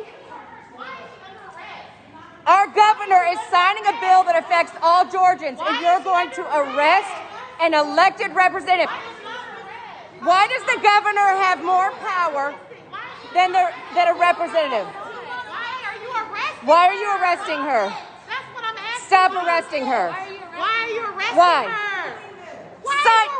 Cite the violation. Cite the code. What is she in violation of? I want you to cite the code. Cite the code. Cite it. What are you? Cite the code. Cite the code. Cite the code. Why are you arresting her? Under what? Under what? That is a state lawmaker who you kept out from the process, and she now faces felony charges. Not racist, though. Just ridiculous. Now, in an interview with Fox News, which, by the way, had little to no pushback, the governor tried to explain this bill, and he made it seem as if it's really not that bad. In fact, this bill expands voting rights in some ways, and liberals just don't want to talk about that. Almost everything he said here is either disingenuous or an outright lie. Take a look. Governor, your critics say, and President Biden calling it Jim Crow 2.0, specifically the heaviest criticism is that this new law limits voting access to African Americans specifically. What do you say to that? Well, I can, truthfully look in the camera and ask my African-American friends and other African-Americans in Georgia to simply find out what's in the bill versus just the blank statement of this is Jim Crow or, this is voter suppression or this is racist, because it is not. It expands early voting in Georgia. It also further secures the ballot with the photo ID requirement. And I would urge them to do just that and ask themselves, who's being truthful to you here? Is it the governor and the legislature that just voted on this bill? Or is it, a lot of these third-party groups that are making millions off of putting this false narrative out there, or the president that obviously doesn't know what his own voting laws are in his own state? Governor, for our viewers, maybe just hearing this story, seeing the two sides of this, what is in this bill that people need to know about? What is most important? Well, obviously we talked about the access side of things. There's now going to be 2 mandatory Saturdays. You can have the option, if counties want to vote on 2 potential Sundays, which that is adding access. We're adding the photo ID requirement to absentee ballots by mail. We already have that requirement in our law when you go vote in person. Before the last election, 95%, average 95% of the people voted in person. So people are used to using the ID to vote in Georgia, so it's not a big deal like people are making it out. And if you don't have ID, we'll give you one for free. We're addressing the Dropbox situation. The left and the outrageous people that are making money off this are claiming that we're taking away the potential to use a Dropbox. That was never in the law, Griff. It's never been in the state law in Georgia. We did that with this bill. We're just going to make sure it's a secure process and that those Dropboxes are monitored. And this whole ridiculous statement about water, you can get water if you're standing in line. Your county can provide a drink cooler for you to get water. But the real question is, people that are outraged about that, they should be asking, why am I standing in line that long to start with? This bill addresses that with the number of machines that should be at every precinct based on the percent of population that's going to be voting in that precinct to help speed up the election. People should be outraged in these Democratic-run counties that they're having to stand in line for 2 or 3 hours here in the state of Georgia. That is not the norm around the state. I wonder why it is that in Democratic-leaning areas, the lines are longer. That couldn't have anything to do with the fact that you reduced the number of polling stations in these areas, because these happen to be the areas with a higher share of black voters, right? That doesn't have anything to do with it? No, it's because Democrats are controlling these areas, and Democrats are bad. It's not because we reduced the number of polling stations. And, you'd think, based on what he said there, that he's cognizant of the fact that the lines are too long, and perhaps this bill will address it. It even says that the bill addresses the long lines with the number of machines that should be at every precinct based on the percent of the population that's going to be voting in that precinct to help speed up the election. He says this, so you'd think, oh wow, so you're adding more polling stations, right? Well, actually, no, the bill doesn't add more polling stations. In fact, the bill will contribute to longer lines because you're taking away the number of drop boxes that exist. So the lines are literally going to be longer as a result of this bill, and you just happen, for no particular reason, to throw in this little clause that criminalizes people who try to encourage folks who are waiting in line to stay there by bringing them pizza and soda and water. So he knows exactly what he's doing, but he's trying to piss on our legs and tell us that it's raining. Now, this doesn't actually increase voter suppression. This is going to expand voting rights. And he keeps citing the detail about how, well, this actually does expand early voting. Now, he's correct there. But it's funny how you throw that in there so you can try to sell it to us, so you have plausible deniability. But it doesn't matter, because the overall net effect of this bill is to stop people from voting. And he tries to compare Delaware to Georgia. And first of all, this is irrelevant, because even if Delaware has terrible laws, that doesn't mean that you should also adopt terrible laws. And he tries to basically hypocrisy burn Joe Biden and say, well, Joe Biden, he is attacking my law, but he should pay attention to his state. That's irrelevant. He's the president of the United States. He's not the governor of Georgia. And he's very narrowly defining what voting rights means, when this is disingenuous. So let's look at voting laws in states. There's a number of dimensions that we need to pay attention to. Keep in mind, this is before they passed this new law. So when it comes to early voting, it is true that Delaware requires an approved excuse, whereas Georgia does not. So they do get kudos there. When it comes to felony disenfranchisement, the states are pretty comparable. Although in Delaware, they don't restore voting rights to all felons. If you were convicted of murder or rape, you don't get your voting rights back. So when it comes to voter registration laws, though, a little bit different story.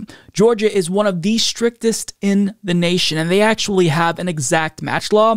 So if you try to register to vote, it gets rejected if your state records don't match 100%. So if you just moved and you forgot to change your address or didn't have a chance to, you cannot register to vote. Everything has to match. That's not the case in Delaware. When it comes to voter ID laws, again, Georgia is one of the most strictest in the nation. Oh, but in this one area, we expand early voting.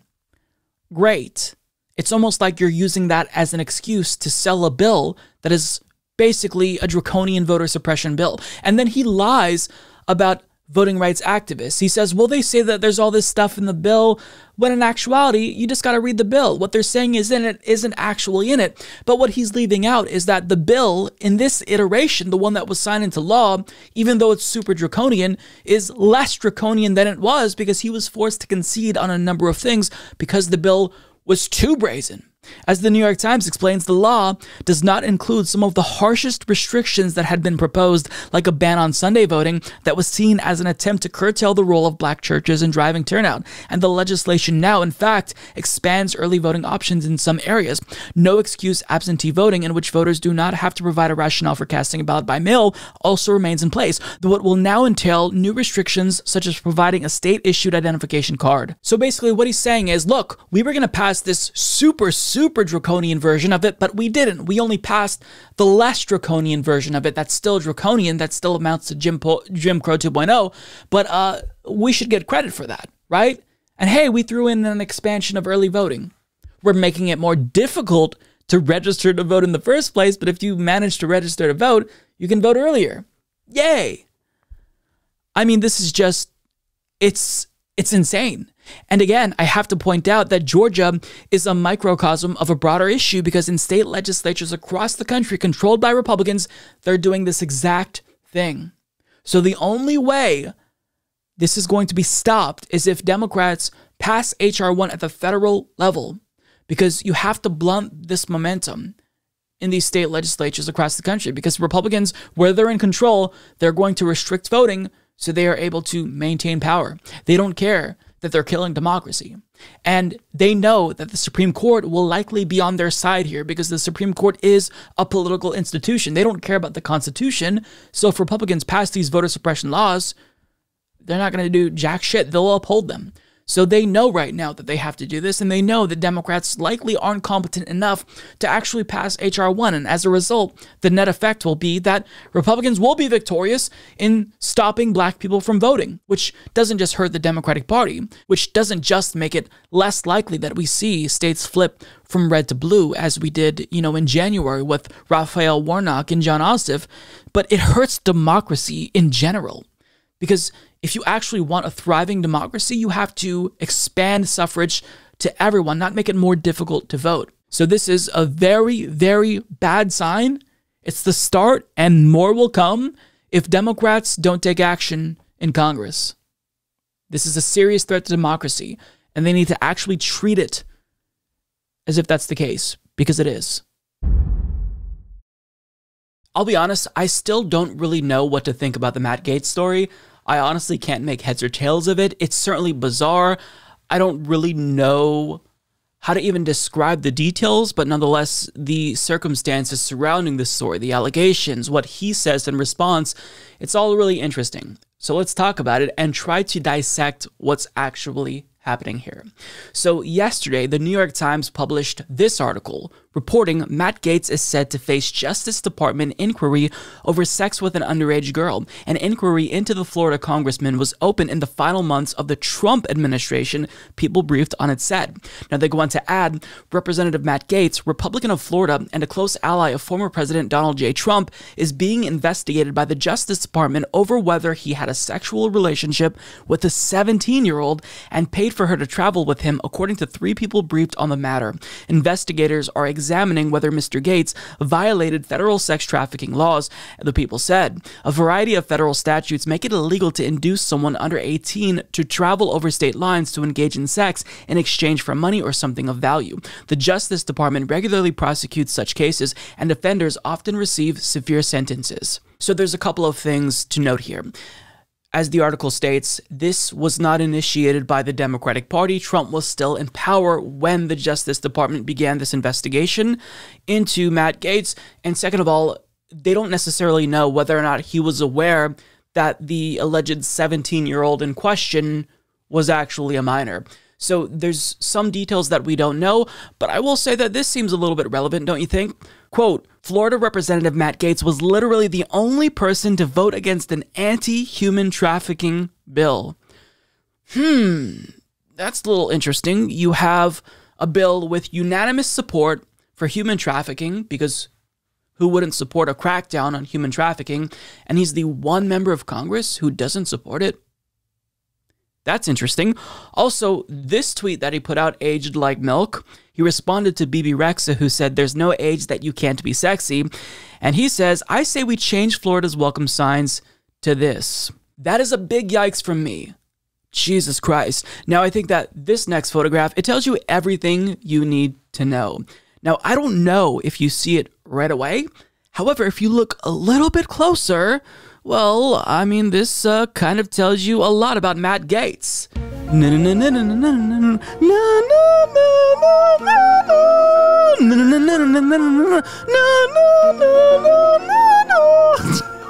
little bit suspicious, right? Is that where you go to order the kids, Matt? This is Pizza Gaetz, apparently. That's the issue that we're dealing with.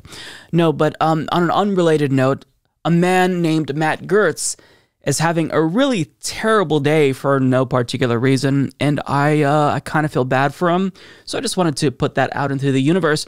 Now, moving on, Matt Gaetz decided to go on Tucker Carlson's show to explain his side of the story, and this just made matters exponentially worse. Things got not only more confusing, but he proceeded to implicate Tucker Carlson live on national television, literally.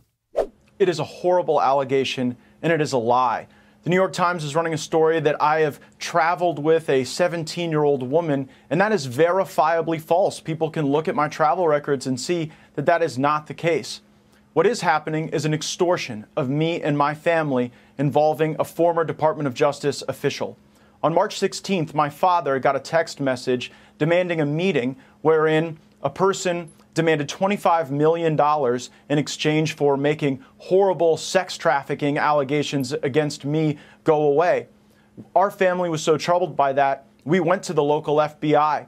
And the FBI and the Department of Justice were so concerned about this attempted extortion of a member of Congress that they asked my dad to wear a wire, which he did with the former Department of Justice official. Tonight, I am demanding that the Department of Justice and the FBI release the audio recordings that were made under their supervision and at their direction, which will prove my innocence and that will show that these allegations aren't true. They're merely intended to try to bleed my family out of money. And this former Department of Justice official tomorrow was supposed to be contacted by my father so that specific instructions could be given regarding the wiring of $4.5 million as a down payment on this bribe. I don't think it's a coincidence that tonight, somehow, the New York Times is leaking this information, smearing me, and ruining the investigation that would likely result in one of the former colleagues of the current DOJ being brought to justice for trying to extort me and my family. And I believe we are in an era of our politics now, Tucker, where people are smeared to try to take them out of the conversation. I'm not the only person on screen right now who's been falsely accused of a terrible sex act. You were accused of something that you did not do, and so you know what this feels like. You know the pain it can bring to your family, and you know how it just puts people on defense when you're accused of something so salacious and awful. But it did not happen. It is not true. You just referred to a mentally ill viewer who accused me of a sex crime 20 years ago, and of course it was not true. I'd never met the person. But I do agree with you that being accused falsely is one of the worst things that can happen, and you do see it a lot.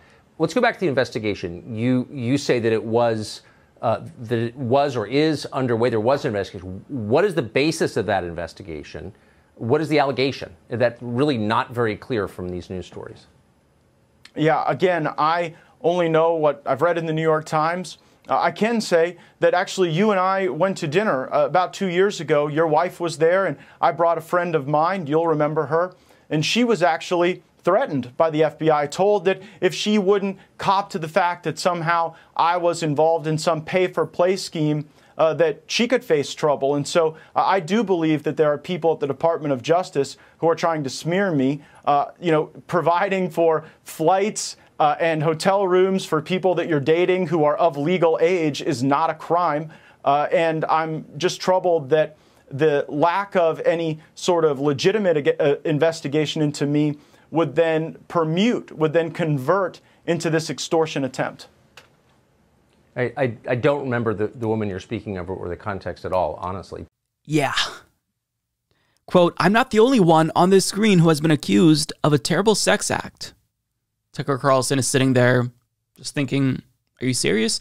And he totally, you know, like a media-trained professional, stone faces it, but in the back of his mind, he's thinking, are you fucking serious right now? People don't know about this. I mean, I certainly have never heard about this. Also, Matt Gaetz then goes on to say, you and I went to dinner about 2 years ago. Your wife was there and I brought a friend of mine. You'll remember her. Tucker Carlson is sitting there like, me? Really? Seriously? I bring you on to do you a favor and you're now bringing me into all of this? First of all, is this dinner that you're referring to the 17-year-old?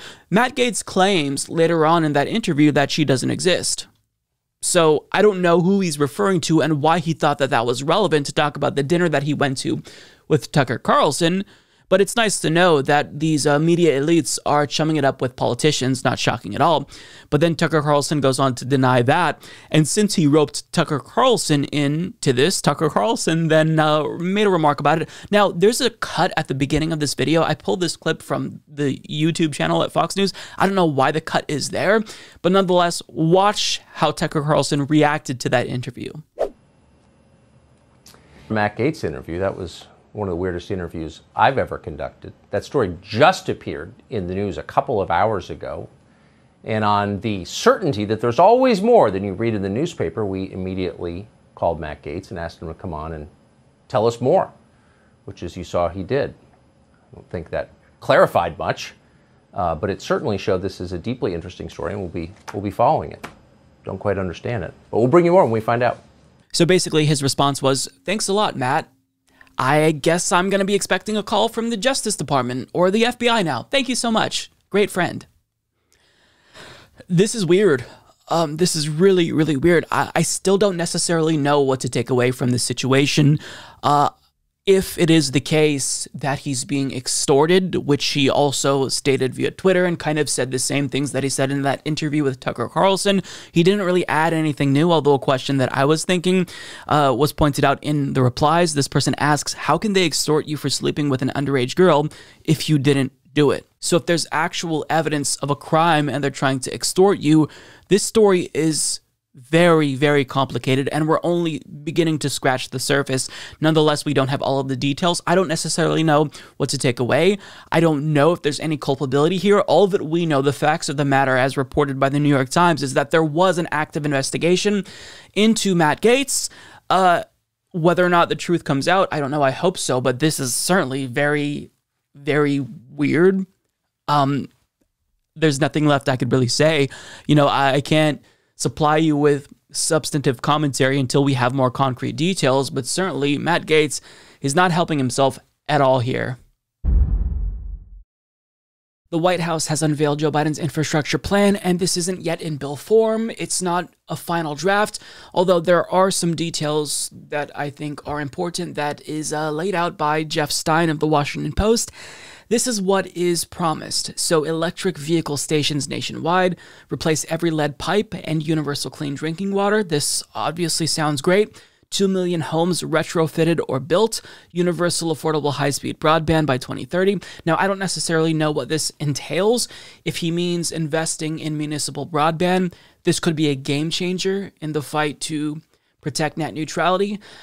If this just means additional infrastructure to make high-speed internet more accessible to people who live in rural areas, that's good too, but really we have to know the details in order to determine what the effect will be. Additionally, fix 20,000 miles of roads and bridges, and the PRO Act will also be included in this infrastructure bill. Now, for a dollars breakdown, we go to Kyle Griffin of MSNBC, who explains $650 billion will be allocated to rebuild U.S. infrastructure, $400 billion to care for the elderly and disabled, $300 billion for housing infrastructure, and $300 billion to revive U.S. manufacturing. So that's the short and sweet summary based on a couple of tweets, but if you really want a full comprehensive breakdown, I will point you to the article written by Jeff Stein from the Washington Post, and I also want to share this graphic with you because this breaks it down even further, and as you can see, clean drinking water and replacing lead pipes, this is a really, really positive thing to include. Will this amount of money be enough to actually achieve this? I'm not necessarily sure, but this is positive. I'm not sure, again, what the high-speed broadband element will entail. Nonetheless, there's a lot of good things in here. But before I tell you too much about my opinion on this, I do want to share what Biden believes this bill is going to be. Quote, "This is not a plan that tinkers around the edges. It is a once-in-a-generation investment in America, unlike anything we've done since we built the interstate highway system and the space race in the 1950s and 1960s," Biden said. "We have to move now. I'm convinced that if we act now in 50 years, people will look back and say, this was the moment America won the future." So to him, this is his response to calls for a jobs program, the Green New Deal. So using that metric to grade this, is this going to be sufficient? Well, let's put it this way. In order to actually stop a climate catastrophe, it's going to require $50 trillion to be spent over the next 2 decades. Now, this isn't just for the United States, to be clear, it's for the entire world. But if this actually is a once-in-a-generation investment and possibly our last chance to stop catastrophic climate change and meet the IPCC's now 10-year timeline, is this actually enough? And I think that we all know the answer to that. No, it's not enough. It's a start. There's a lot of great things in here, and in the event this were to pass, there's a lot of positives. The PRO Act, replacing lead pipes in America. There's a lot in here that's great, that I would like to see passed and become law. The issue, however, is that he is attempting to pass this and basically say, look, I answered your call, climate activists. People who want a federal jobs guarantee, this is what you get. I did this. This is a once-in-a-generation opportunity. Well, if that's truly the case, then you need to shoot a lot higher for this, because assuming that this is all going to be in the bill that you propose, it is going to get watered down. So you ask for $2.2 trillion, you're probably going to only get $1.5 trillion if you're lucky. So you should be asking for much more, anticipating this bill to get watered down. And even if we got everything in this bill, is this still enough? Well, I think that AOC does a good job at putting this into perspective. She tweeted out, "The important context here is that it's a $2.25 trillion spread over 10 years. For context, the COVID package was $1.9 trillion for this year alone, with some provisions lasting 2 years. It needs to be way bigger." And I totally agree with that sentiment. If this really is a once-in-a-generation opportunity here to pass something like this, and we're not going to get this opportunity again for a very long time, you shoot for the moon. You don't come up with a $2.2 trillion plan over 10 years. Again, I don't want to discredit or be too down on the good stuff here, because there are good elements in here.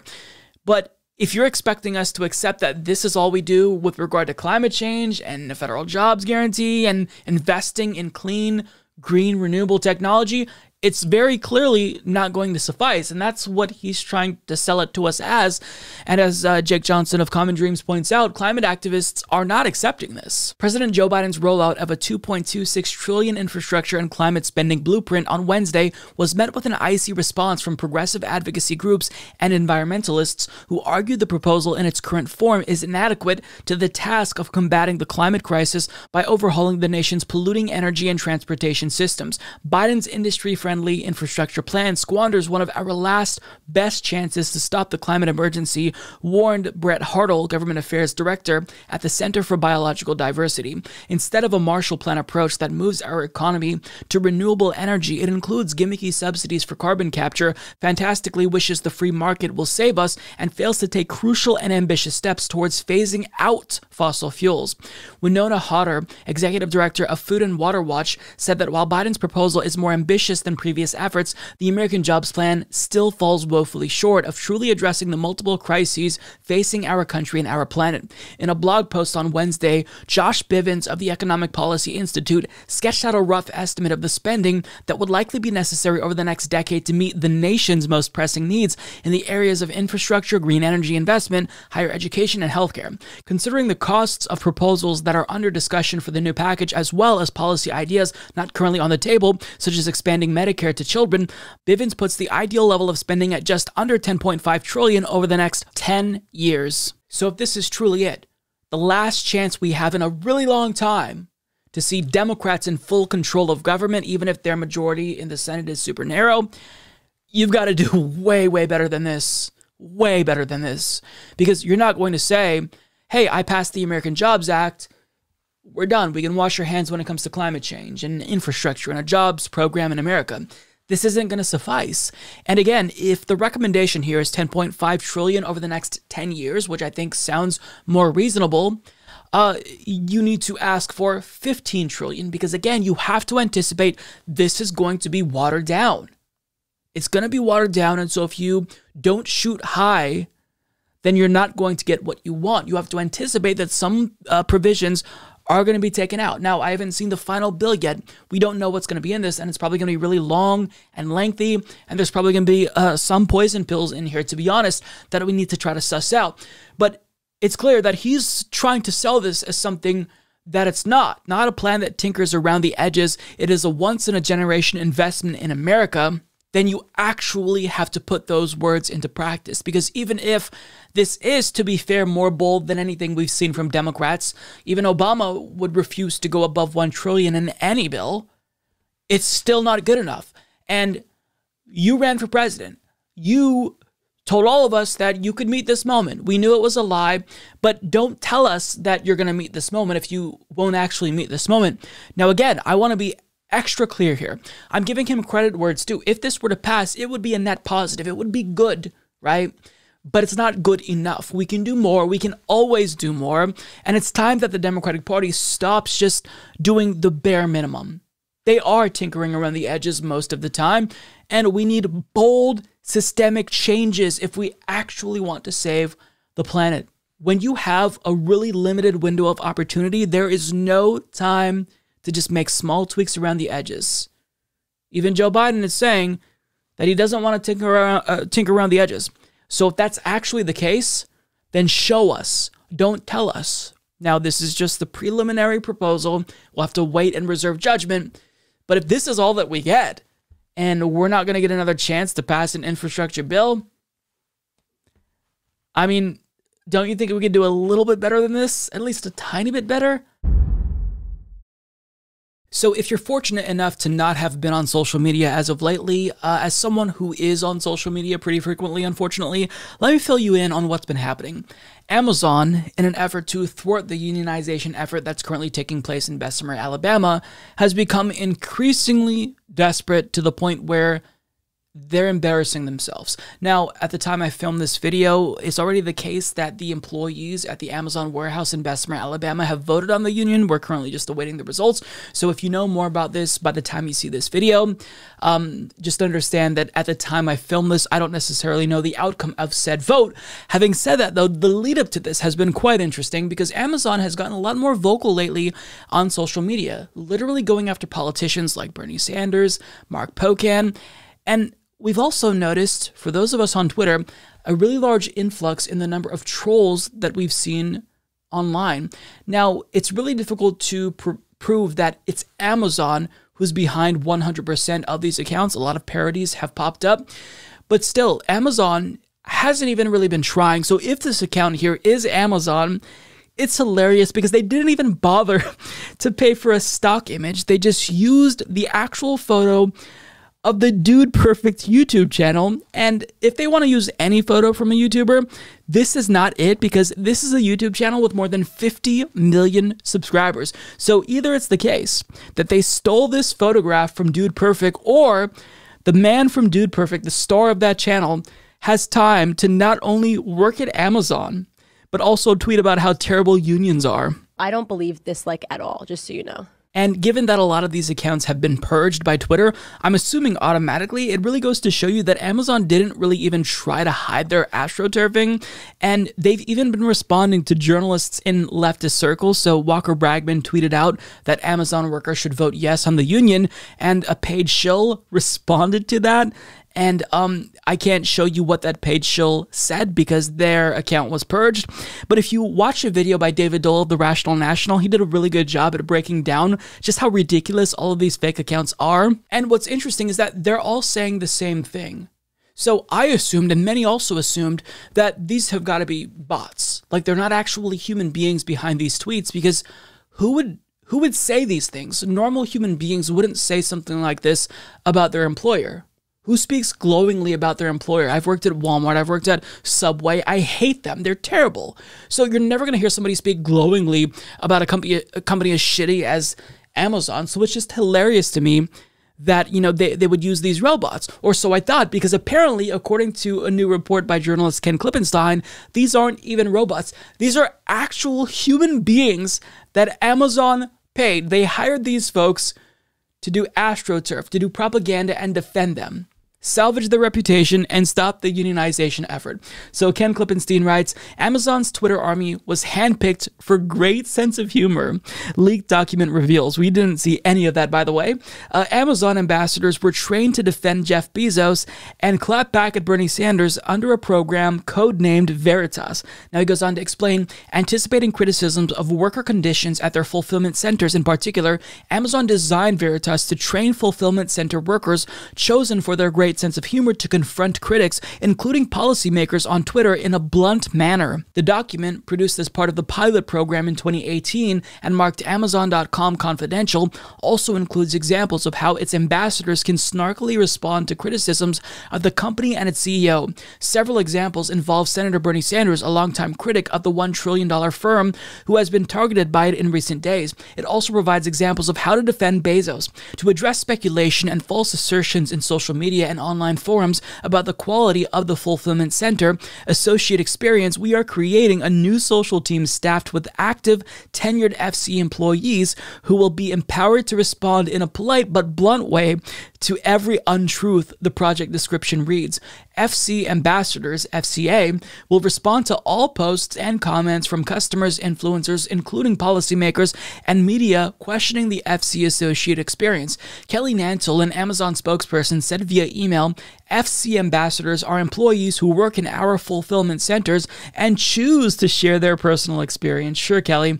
The FC ambassador program helps show what it's actually like inside our fulfillment centers, along with the public tours we provide. In 2018, Amazon admitted that the ambassadors were employees paid to honestly share the facts about what working in its fulfillment centers is like.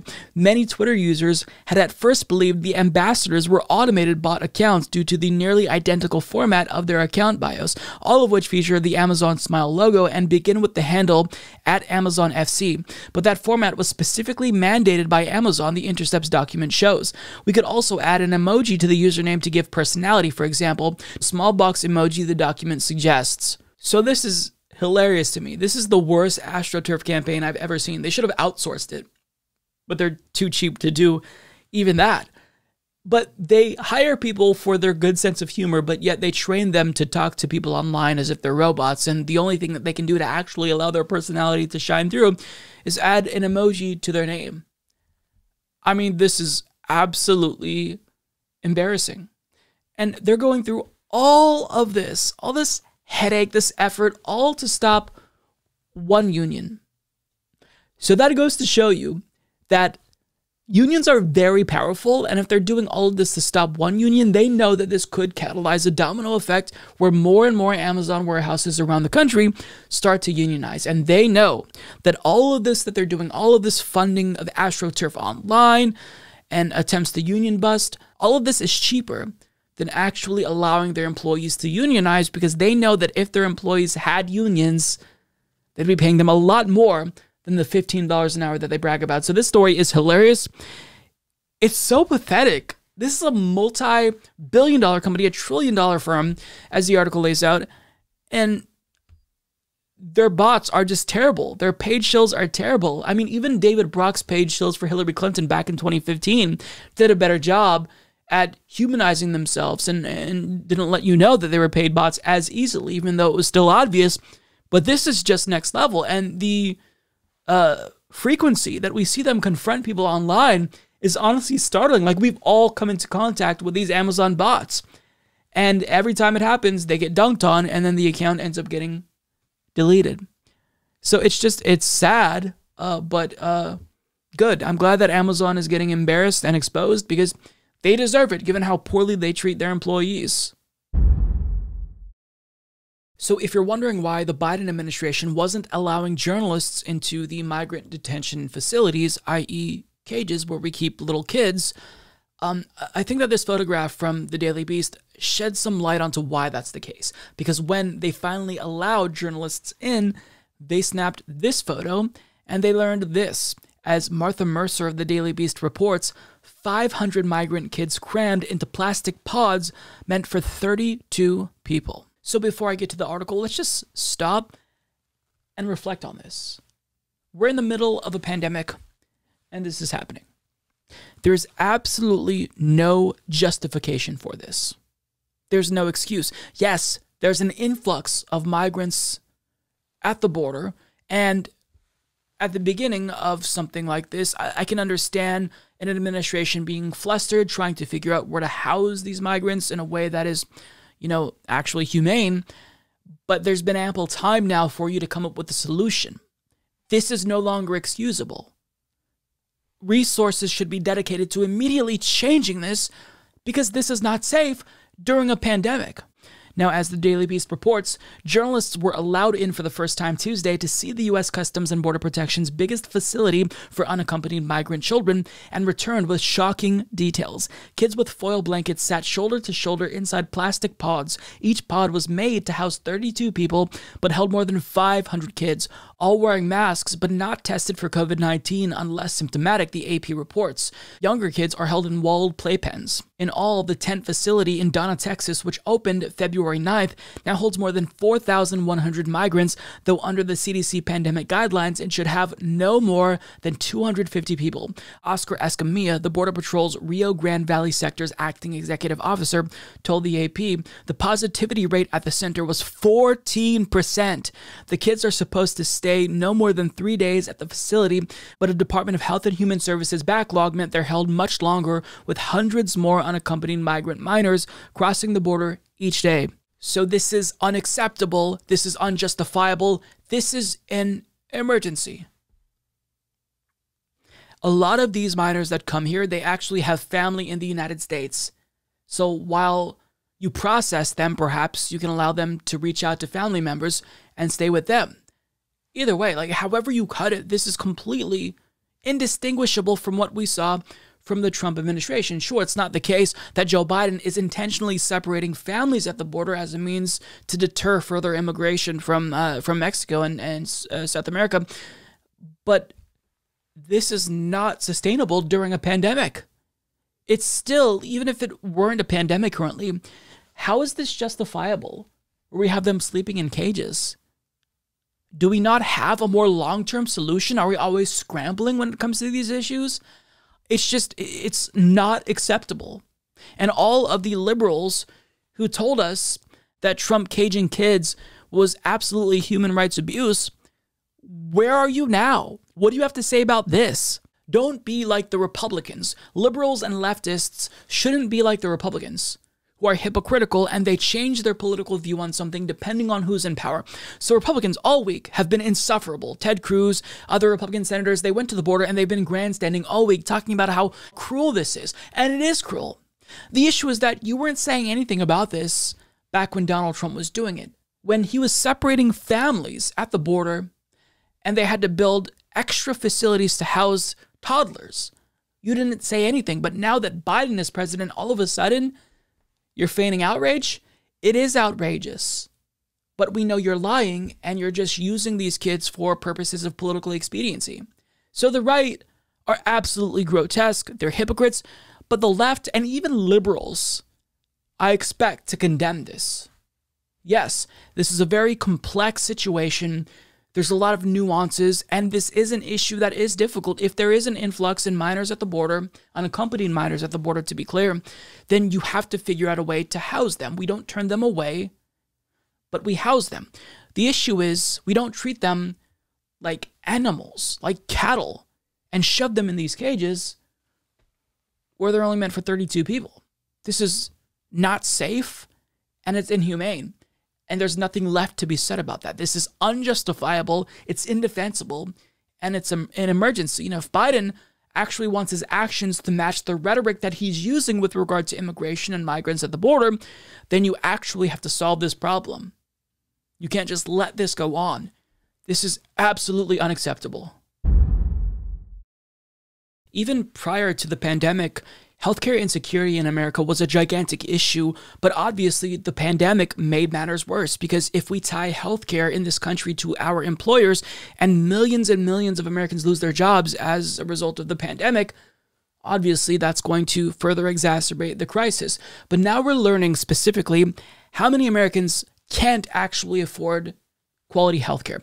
And we're not talking about whether or not they can afford a medical emergency, because a lot of Americans can't afford to bear the cost of a medical emergency. A new poll just asks them simply, can you afford quality health care if you need it? And 18% of Americans say that they cannot.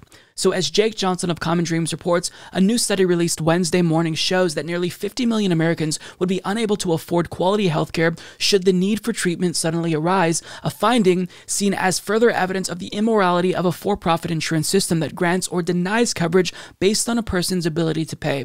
People can't afford their goddamn healthcare, Tim Faust, a proponent of single-payer healthcare, tweeted in response to the new report. Families spend less on food so they can make insurance payments. This problem is felt by all but concentrated among poor people and black people. The American model of health reform, throwing money at private insurers, cannot solve it. The rot is pervasive and it runs deep, Faust added. People who cannot afford healthcare just don't get healthcare. Wealthy men get to live 15 years longer than poor men. We have condemned poor children to die from things which do not kill rich children. In America, sickness makes you poor, poorness makes you sick, then you die.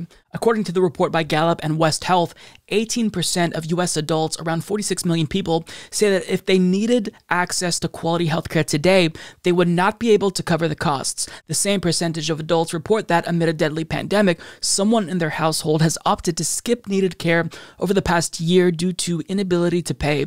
The chances of any given household suffering from this form of health insecurity are inversely related to annual household income, with 35% of respondents from low-income households, those earning under $24,000 per year, reporting foregoing care in the prior 12 months. Gallup's Dan Witters notes in the summary of the study's findings that is 5 times the rate reported by those from high-income households, 7%, defined as earning at least $180,000 per year. And need I remind you that this is occurring in the richest country on the planet. And before the pandemic, we learned, according to a study conducted by the University of Florida and University of Maryland, that if we actually adopted Medicare for all, that wouldn't just save $450 billion every single year, but it would actually save 68,000 lives every single year. So this is a crisis. And for whatever reason, it's not being treated like the crisis that it is. And I'm sorry, I don't care that Joe Biden threatened to veto Medicare for all. I don't care that the current political climate in America isn't necessarily conducive to Medicare for all being successful. I don't care. That doesn't mean that we stop pushing for what's right, because it's not necessarily possible in the short term. If you would have told civil rights activists in the 60s or gay rights activists in the late 70s and early 80s that they shouldn't be pushing for their civil rights because the current political climate wasn't necessarily accepting of them, they would have rejected that, because you don't fight for what's possible, you fight for what's right. So even if it's not possible currently, that doesn't mean that we don't fight for it. That doesn't mean that we don't currently push the envelope. The answer is clear. It's Medicare for all. And there's a lot of reasons why we aren't making any progress towards this, in spite of it being incredibly popular, according to public opinion polls. It's because we have a Democratic Party that has been bought and paid for by the health insurance industry. In fact, during the Democratic Party primaries in 2020, the health insurance industry actually bet everything on Joe Biden to save them from the momentum of Medicare for All and Bernie Sanders, who was a proponent of Medicare for All. And now that Joe Biden is in power, we're expected to just kind of roll over and die, when in actuality, that's not going to happen. Grassroots activists are not going to stop fighting for Medicare for All. We're not going to stop advocating for Medicare for All, because this is the objectively correct policy that would save lives and money. Now, I care more about lives, but if you care about money, whatever argument you want to make, a small business tax credit, I don't care how you sell it, but the answer is very clearly Medicare for All. And part of the issue here is that the mainstream media has completely failed us. They failed us. They're not treating this like the crisis that it is. This is a public health emergency. 68,000 Americans dying every single year because they don't have health care. That is a crisis. How are we not talking about that? How are mainstream news pundits not pressing every single politician, Democrat and Republican, what they're going to do to save the 68,000 people who are dying every single year? And now that number is probably a lot higher.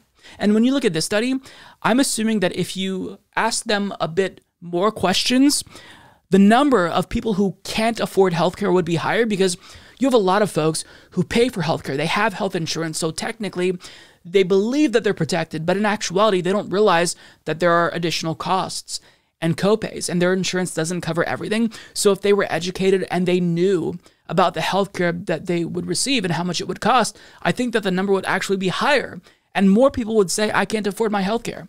So I'm sick and tired of hearing about healthcare insecurity in America. I'm sick and tired of hearing about all of these studies, study after study after study, showing how cost efficient and effective Medicare for All will be. We're beyond that. We're beyond the selling and the marketing of Medicare for All. Now is the time for action. Now is the time to fight. And nobody is going to realize how important this issue is if people with power and influence don't actually elevate the salience of this issue. So I need members of Congress to talk about this issue, speak about the health insecurity issue in America like the public health crisis that it is. I'm talking about members of the squad, even Bernie Sanders. And there's so many issues that affect us, it's difficult to really disproportionately focus on any one issue. But when 68,000 American lives are being lost every single year, probably now more after the pandemic, that is something that is of the utmost concern, or should be of the utmost concern and priority to everyone. So there's not going to be a sense of urgency if the media, politicians, and influencers don't elevate the salience of this issue. The answer is Medicare for All. Now, anyone who doesn't support it, Joe Biden, Democrats, Republicans, they're part of the problem. They are the enemies, and they must be exposed and thoroughly defeated. There's absolutely no excuse for a politician to not support and unequivocally embrace policies like Medicare for All before the pandemic. But after the pandemic and during the pandemic, if you don't support Medicare for All, you're not just heartless.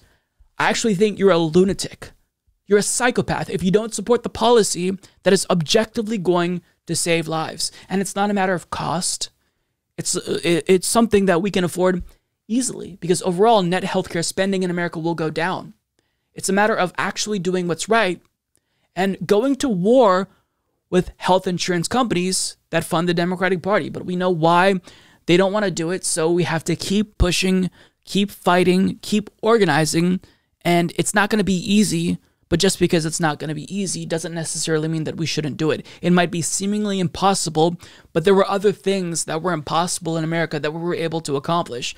It's just a matter of we keep fighting and we don't get discouraged, because there are going to be many obstacles that pop up, many defeats along the way, but that doesn't mean that we've lost on this issue. We just have to make sure that people know how bad the situation is and we treat it with the urgency it requires. Hello everyone, I have a fantastic guest for you today. I'm here with Steve Grumbine, who is the founder of Real Progressives, and he's also the host of the MMT podcast, Macro and Cheese, and also he's a co-host of the New Untouchables, the Pecora Files, and he is here today to educate me, as well as all of you, about the fundamentals of modern monetary theory. Steve, thank you so much for coming on the program. Thanks, Mike. I'm glad I could be here. This has been a long time coming. For those of you who don't know, we tried to do this interview before, and there were so many technical difficulties that we had to basically nuke the entire thing. So, Steve, I'm so thankful that we can finally do this. And I have so much to ask you. So first of all, I think that my viewers know about modern monetary theory, but for those who aren't aware, what's the easiest explanation that you can give? What is modern monetary theory? So modern monetary theory is a lens of macroeconomics in general. It is the way it is today. It doesn't need to be implemented. It doesn't need to be accepted. Your acceptance or lack thereof doesn't make this any less more valid. It is the blueprint of how federal finance works in the United States. And really, it represents a free-floating sovereign fiat currency that's non-convertible, not pegged to gold. You can't force redeem it by gold. And this goes for countries all around the world: Australia, the UK, Japan, China, Russia, and a number of other ones. Not the European Union, but definitely the United States. And what it does is it says, hey, listen, the pieces of paper are the least important thing when it comes to this. The question really comes to resources. Do we have the real resources to handle whatever it is that we want to spend money on as a nation? And the bottom line is that modern monetary theorizes that a nation that creates its own currency cannot go broke on debts denominated in its own currency. Pretty straightforward. It's the bank. It is the creator of the dollar. And the thing that really, really made it stick for me was that the dollar for the United States is really a unit of measure. It's like an inch or a pound. You can't run out of inches and you can't run out of pounds. And then the next question is that, where do points come from at a baseball game or a hockey game or a football game? Where do those points come from? And where do they go when you add them up and put them on? When the game's over, where do they go when you're done? They're just there, right? You keystroke them in. They're really a unit of measure for how many points you've scored in that game. Well, the dollar is the same thing in terms of the United States and around the world. What it does is allows us to have a legal arrangement. The U.S. has the patent, if you will, on the U.S. dollar. It has farmed that out to the Fed to kind of be its central bank. It was just spoken into existence by Congress in 1913. And it has been the subject of every possible conspiracy under the sun for the last, forever. So really what you've got is a blueprint for how federal finance works. It's an operations manual.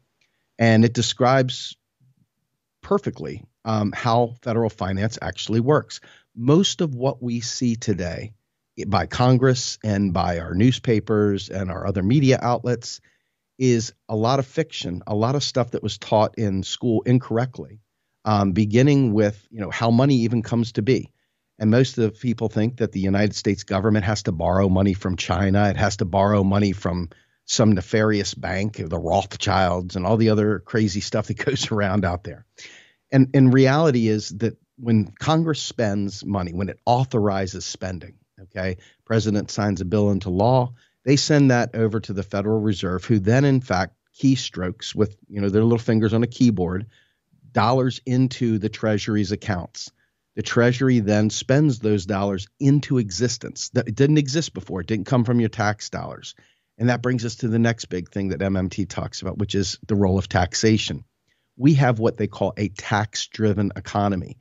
It's not that taxes actually pay for anything, because taxes are functionally deleted when they're received. What taxes do is they provide the magnet that keeps the circuit going. By having an obligation payable only in the nation's unit of account, you have a situation, an obligation that causes us to require to get those pieces of paper, those dollars. And so we have to find a way to get those dollars, right? And so the government uses that as a way of provisioning itself. This goes back to the day of kings and stuff like that, where a king would say, hey, I want to build an aqueduct. I want to build a coliseum. I want to have a standing army. And you go to the people in the town and say, hey, I'd like to build this thing. Will you come help me? And guy's like, no, I'm out here picking potatoes and I'm having fun with my kids and I'm fishing. I'm not interested in doing that. And he goes, well, I'll give you this gold coin. And the guy says, well, I'm not really interested in the gold coin. What am I going to do with your gold coin? He says, good point. He says, I tell you what, this coin with my face on it, you have to pay 10 of these to keep your house. Oh, shoot. Well, how do I get those coins? Funny you should ask that. I want to build a coliseum. I want to build an aqueduct. I want to build a standing army, whatever. And so that's the story of that state money. And it's been going on since the day of Caesar's, render under Caesar, right? Caesar didn't need the money. He already had the money. Just like the United States doesn't need the money. It doesn't need your tax dollar to spend. It requires your tax dollar to stave off inflation, to create different behaviors, to modify behaviors, and to incentivize or disincentivize certain behaviors. So that's kind of the net of modern monetary theory. Basically says we don't have a budgetary constraint that matters other than a fictional one we put on it. We have an inflationary constraint, and it depends how much inflation do we want in the economy. And maybe we want a little, maybe we want a little bit less. It just depends. And that's how you would do your tax base. That's how you would do interest rates to be able to adjust to accommodate inflation concerns. That's a long story, but that's it in a nutshell. No, and that's a really, I think, excellent summary. And the reason why this is so important for those who don't already understand is because the implications of this are absolutely world-changing. If we actually acknowledge money for what it is and have a realistic view of the way that money works as a country, then there's no excuses anymore. There's no more questions of how do we pay for Medicare for all, or are there enough rich people to tax in order to do policies X, Y, and Z? The money's already there. It's just a matter of we're not doing what we need to do to take care of our people. And once you understand the way that money works through the lens of modern monetary theory, then it actually makes sense. And, you know, the United States, we've kind of been stuck on what has been known as voodoo economics for decades now, trickle-down economics. And all of this, I think we're on the cusp of a paradigm shift. I don't necessarily know that a lot of politicians will embrace modern monetary theory, but it's certainly become more popular. And I know that the book, The Deficit Myth, by Stephanie Kelton, I just started reading that. So I've always had, you know, an understanding and knowledge of the deficit myth. But after reading her book, or at least most of her book, now I'm a true believer. And now it's just a matter of actually learning how to talk about it in a way that makes it catch on. Because really, and ultimately, like, at the end of the day, you know, what normal Americans believe or don't believe doesn't matter. It's what the government actually does. So my question to you is, how do we actually push politicians to accept modern monetary theory? Republicans have functionally done modern monetary theory when they're in power. Is that correct? So That's how do we get the left true. to do it? Well, you know, great questions and great observation. The Republicans have been the kings of modern monetary theory since Ronald Reagan. Ronald Reagan was I hate to sound anything positive about Reagan here, okay? But let me just say, if bombs were food, Ronnie was the best progressive of them all, you know. But they weren't, you know. He understood that we could spend on the military. Okay. And this was a way to functionally make the economy boom. And this is why during the Reagan era, the economy did boom for a long time. And we hadn't gotten to the point yet where it started getting under Clinton and Obama and even W, you know, where you see the radical income inequality. It started under Reagan, definitely was like steroids under Reagan for sure. But the deal is that regular people hadn't gotten pinched yet. There was a lot of people. Yes, there was a lot of poor people. There was a lot of people that were cut out of the Reagan economy. But because of the timing, you realize we left the gold standard in 1972. We went through Gerald Ford. We went through 4 years of Carter. And then the Reagan Revolution began. And he went through a recession at first. And they didn't quite figure it out because they had the Volcker thing going on in the 70s, the oil shocks, all the other crazy stuff to dig out of. But once they started really, really investing in the Cold War, okay, this is real money going through the economy. It doesn't matter whether it's good, it's bad. Don't even moralize it at the moment. Just think about it in terms of stocks and flows. Reagan had the thing going, screaming, high, it just booming. So flash forward, and what you've got now is a situation where the average Republican knows when a Republican administration is going on that deficits don't really matter, not in the way we think they do. And so they do all the tax cuts for their friends, all the rich get richer, et cetera. But then when the Democrats take over, when you talk to these folks, it's like you want to just give them a hug because it's like they're so wrong, but they have the right. They think they're doing right. You know what I mean? And they're like, well, we gotta be responsible now that the Republicans are up. We've got to fix what they messed up. And so they start jacking taxes up. They start, you know, trying to pay down the deficit, which is not even a thing. But they try and do all these things to be responsible. We got to pay down the debt and so forth. And you look at Obama. Obama was the king. He's telling us to eat our peas, and he didn't even put $1 trillion out during the great financial crisis. I mean, he was a stingy right-wing Austerian with a Democrat name, right? But the fact is that as long as Democrats believe that they are the adults in the room and that they have to be the fiscally responsible ones and stuff, you're never going to see that. So in my mind, the way to really get to the politicians and the way to get to the broad masses is to influence the influencers. And a guy named Delman Coates is famous for, he actually talked to Ice Cube, who is now an MMT guy. So we've got some people starting to wake up, right? Us little guys, we get to go for a big fish like you, trying to get you to see MMT. And so from my vantage point, watching you guys get it is my, it's my win. I get the victories when I see you guys do it and the lights go on. This is so exciting to see you with that book in your hands and to see you interested in talking about this stuff, because we haven't received a lot of love from that upper crust of the alternative media sphere. Mm-hmm. And you said to me offline, a lot of people just don't know how to even frame it into their conversations. They don't know how to answer questions that this naturally brings up, because it fundamentally changes the entire battlefield. If everybody's fighting, we need to raise taxes to pay for stuff. It's the price of living in civilized society. And the other guys are saying, no, we got to cut taxes for the rich and stop. You just you're just lazy, and back and forth. The same silly pitch battle goes on. But once you realize literally everything they said, both sides, is just bullshit. You can pull back and you could say, well, wait a minute. Republicans, I get it. You want to lower taxes. I do too. Hey, Democrats, we get it. You want to have robust social spending on the people. Hey, we do too. So, hey, guess what, guys? We can do both. Hey, you guys hate, immigrants. Why do you hate immigrants? Because you're afraid they're taking your jobs. You're afraid they're taking your lunch. You're afraid of all these things. It's fear-based. But guess what?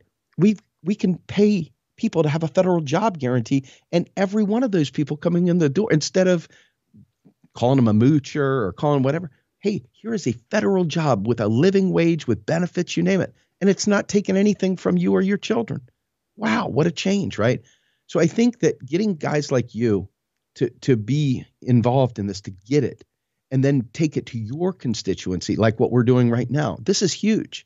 And those politicians, there are people that are in power that listen to you, Mike, and they hear this stuff, and it's an opportunity to change them through your wonderful platform. And that's how I hope to get there. I really hope so. I think they are, though. I mean, I've seen evidence. I mean, a lot of these people that were growing up in the Bernie movement then turned around and started running for office. That's true. And so now these people that we knew and loved on social media are now suddenly making laws. So they grew up listening to Mike Figueredo and the Humanist Report, and they grew up listening to Kyle Kalinske, and they grew up listening to all of our other friends out there, Jimmy Adore, and all the other folks that are in this space. So it is an opportunity unlike any other to really bypass the rich, to bypass the power brokers in the mainstream media, and fundamentally change the world from the grassroots up. And that's what we MMTers are trying to do. And you're being a part of that. It's great. I think that's the path forward. Create a bunch of activists and make it happen. Yeah, it's really the first step. And, for me, the question that I think about is, because this really, it does seem like a paradigm shift in the way that we think about money and governance and whatnot. Are there any politicians that you're aware of that actually embrace modern monetary theory? I know that Stephanie Kelton was an advisor to Bernie Sanders on his campaign trail, but I don't know that Bernie actually subscribes to modern monetary theory. So is there anyone in Congress that you're aware of that supports modern monetary theory besides Republicans who inadvertently support it just by their actions but don't embrace the theory itself because, they wouldn't? Absolutely. Well, I can tell you right now, there is a metric ton of these folks out there that are being advised by MMTers today. Rashida Tlaib has put out 2 or 3 bills, bam, bam, bam, that are literally MMT oozing. Number one, she put the ABC Act out there, which was the digital payments to give people pandemic payments, on the card. Didn't pass, of course, but she wrote that. Now you've got Ayanna Pressley putting forward a federal job guarantee. You've got, yes. So yes, and AOC was brought into the fold. I mean, there's pictures of her out there sitting at a dinner table with, some of the Modern Money Network folks and Stephanie Kelton on one side and Pavlina Chernova on the other. And so AOC is definitely aware and involved with MMT. I would say that Jane Sanders and Larry Sanders are down with MMT. And I would say that Bernie has every step along the way from his time at the Senate Budget Committee chair, with him being the minority. He brought Stephanie in there. He brought Stephanie in on his first campaign, and he brought her in on his second campaign. And she was part of Sanders Institute. I would say Bernie knows MMT. I would say that he has been doing this for 50 years, and he's probably not up for changing his language. I think that there's a lot of people out there that find this to be challenging, that have written a lot of books, that they'd have to go on an apology tour to explain away the things that they said were wrong. So I think that Bernie's contribution here is giving access to people like Stephanie Kelton, like Randall Wray, and others who are really advising a huge cadre of new congressional people and even senators. I know Ro Khanna has been exposed to it. I know you would have liked to have seen Tulsi Gabbard, she didn't. I don't know what happened with her. Something weird happened, but she never got it. But there are quite a few of them that are starting to really get it, and it's very encouraging. It's incredibly encouraging. Right. I also wanted to ask you, because this is something that is easy to dismiss if you don't understand it. And there are criticisms of MMT that I was hoping that you could speak to. And it really, the main critique that I hear about MMT is that this is going to lead to inflation. If you overspend, that will lead to inflation. So what do you think is the easiest rebuttal to that argument? So the easiest rebuttal is that our economy is a bathtub, okay? The bottom, the drain, is taxes. The spigot is the spending. So when we never just keep printing money, that's a relic from the gold standard. First of all, we don't print money anymore. It's all digital. But second of all, the tax drains out of the bathtub. That's the deletion process. Money keeps getting spent into the economy. Money keeps getting deleted from the economy. So that's the standard answer, right? Bottom line is that we don't. In fact, we're way overtaxed for the very limited subset of programs and services that we receive. We are so overtaxed for what we actually receive. It's not funny. So there's that. The other thing is that why do you suppose that we never hear a peep one about inflation when we bomb around the world, when we do tax cuts? We never, ever hear this. But yet this right-wing thinking creeps in and says, hey, what about inflation? You're going to give somebody food. Hey, what about inflation? Alan Greenspan and Paul Ryan, you remember that guy, the cool guy with the red hat and the muscles, I love those pictures. Still cracks me up. They're so good. He tried to take Greenspan to task. Now, Greenspan's probably the biggest jerk on the planet, next to Paul Ryan, maybe, right? But Greenspan and he were sparring over Social Security. And Paul Ryan was trying to say, wouldn't it be better? Wouldn't it be more solvent if we privatize Social Security? And Alan Greenspan goes, I don't know if it would make it more solvent. He goes, we can spend as much money as we want to. There's no constraint whatsoever, as long as we have the real resources to create the economy for the people that now have this money. As long as there's goods and services to buy. For example, in New York City, if you were to try and rent an apartment, it would be through the roof. Why? Because people are squatting on those properties. There is limited access, and they've premiumed it out the wazoo. So they have literally made it so that it's impossible to get housing in New York. Places like that where you got a scarce resource like housing. So that's the question. If we want to give houses to all in New York City, we either A, have to build a lot more houses to be able to do that, or B, we have to realize that the real resource constraint of the amount of houses there just isn't adequate to meet the demand. So this is an MMT truism. It's about resourcing the bill, not the dollars. The dollars are irrelevant. To pay for something is not a thing. We can do it anything. The real issue is, do we have the real resources? So the inflation thing is the most talked about thing in MMT land within MMTers, because we recognize an inflation constraint. And the way we look at that is usually, do we have real full employment. In other words, if we actually pass a federal job guarantee and all of our slack labor is bought up, now, you know that right now we manage inflation by keeping like 5% of the people unemployed, forcibly unemployed. It's Nauru. It's the Fed's way of making sure, inflation doesn't happen. And if you remember, AOC took Jerome Powell to task about the Phillips curve, which is, it's one of these fake models that economists do to baffle us with BS. And she said, you've been using this Phillips curve here, and quite frankly, none of it plays out as you said.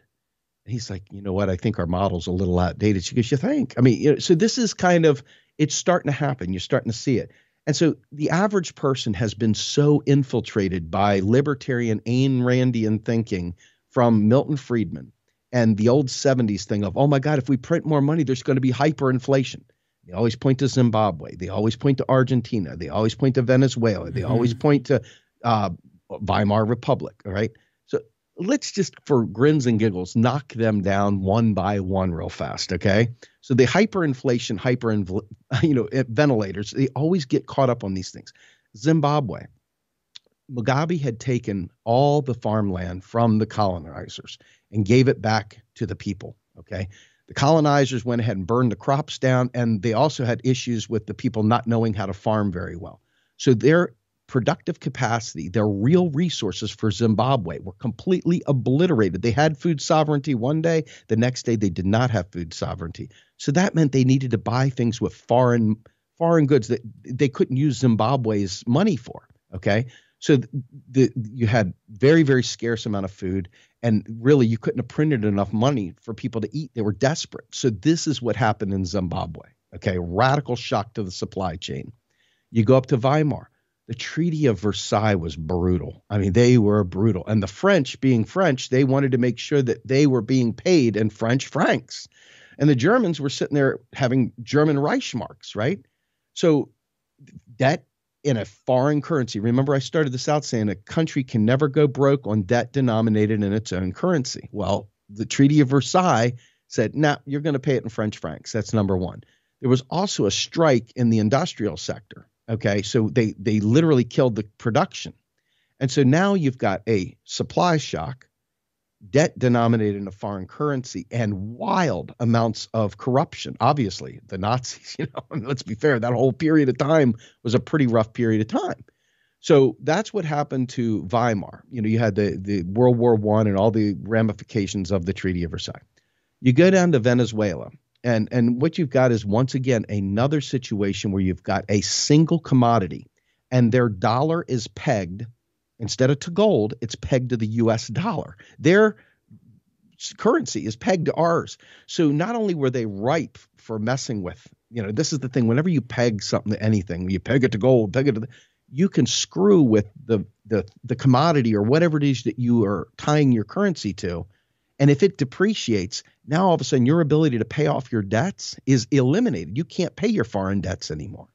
And so they had a single commodity in fuel, in crude, not even refined oil, crude, okay? And the Saudis screwed with them. So you have them screwing with the price of barrels of oil, which depreciated their ability to be able to pay their debts. The only thing that they could have used was their oil supply. So once again, had nothing. You notice I haven't said anything about printing money yet, right? Not one single thing has been.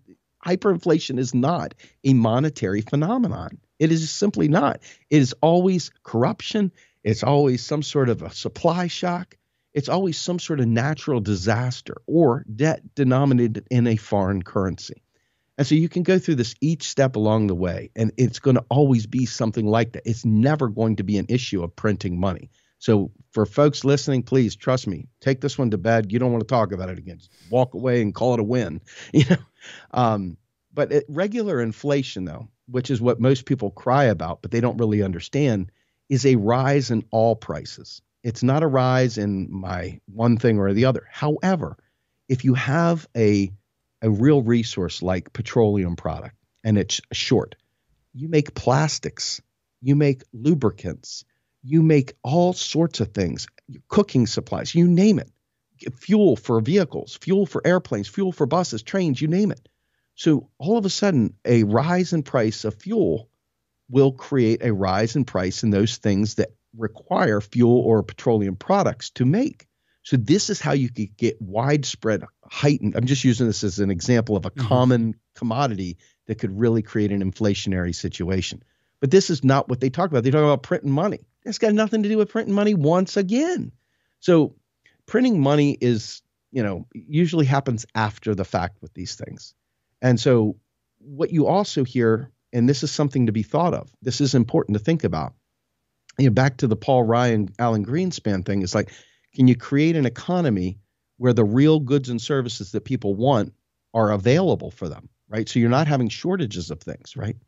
So hypothetically, we go ahead and we give people Medicare for all.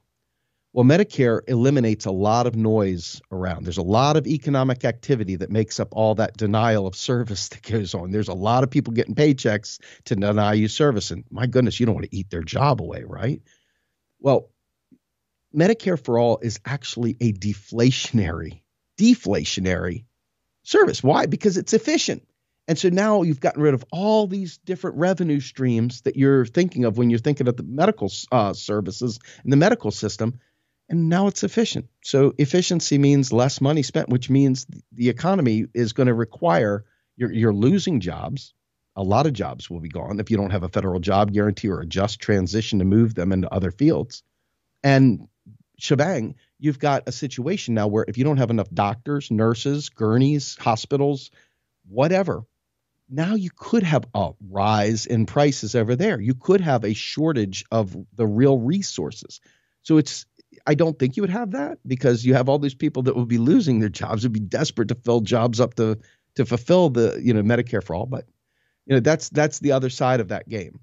I don't know. I hope I answered your question. I think that was a phenomenal answer. It totally makes sense. And you have such a good grasp of the theory and the material and all of these concrete examples that I think that your advocacy is so important for it.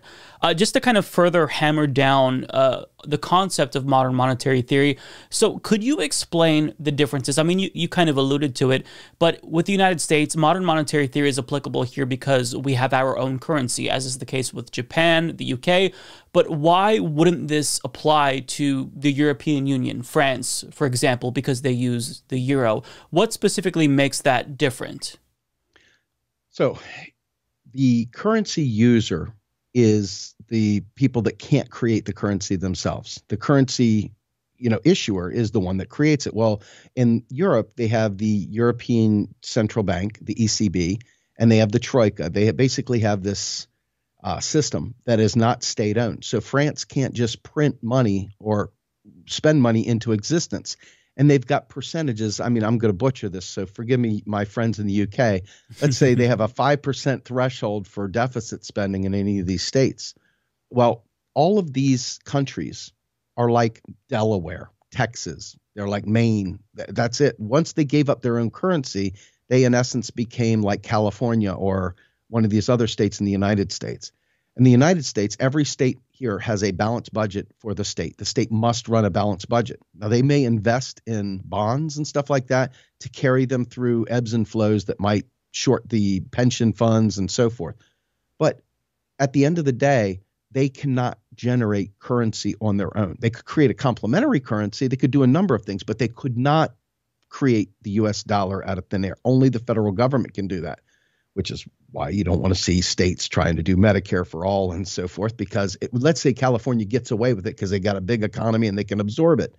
Well, try that in Mississippi. Try that in Alabama. Try that in Maine. Try that in Pennsylvania. I mean, most of them will not be able to do that. So if you have any kinds of ebbs and flows at all, if you have any kind of shock, like a natural disaster or something like that, and let's say you have a pandemic, the only way you could afford this is through the federal government. Well, let's go back across the pond for a minute. If you have an issue like in Greece, Greece is a net importer. Greece is not a net exporter.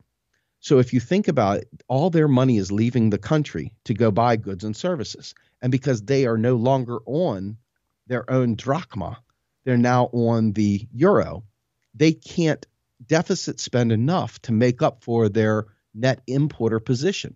Germany, on the other hand, is a major net exporter. And so they get all that money coming in. They make the great cars. They got the Autobahn. They got all these cool things. They bring a lot of money into the country. And so they are able to make a robust social infrastructure. They're able to do all sorts of stuff. They're living La Vida Loca, while down in Greece, those people are really, really struggling. France is struggling. Italy is struggling. All the Southern European countries are struggling. Spain is struggling, you name it. And so it really is, which ones are the net importers, which one are the net exporters, and they're reliant on that European Central Bank. Well, I interviewed a guy recently that's talking about this new plan called fiscal money, where they provide these tax credits to people that it's like an alternative currency of sorts. It's like a receipt that they give to the bank, and it has small markup, and the bank absorbs the negative equity, so to speak. And that's a way of bypassing the ECB's strict rules. I butchered that a little bit, but for anybody out there that knows what I'm talking about, that's the MMT friends out there in Europe. You know what I'm talking about. I'm probably not the sharpest on this particular segment of it, but suffice it to say, none of these countries can actually print their own money anymore. That's why the UK stayed with the pound sterling. They knew that they needed to be able to print their own money, so to speak. Okay. And so they didn't want to give up monetary sovereignty. They didn't want to have, forget the Brexit stuff for just a minute. It's just really about the currency, because Brexit wasn't really about the currency, because the UK never was on the euro. That was really about open borders. That was really about jobs coming and going.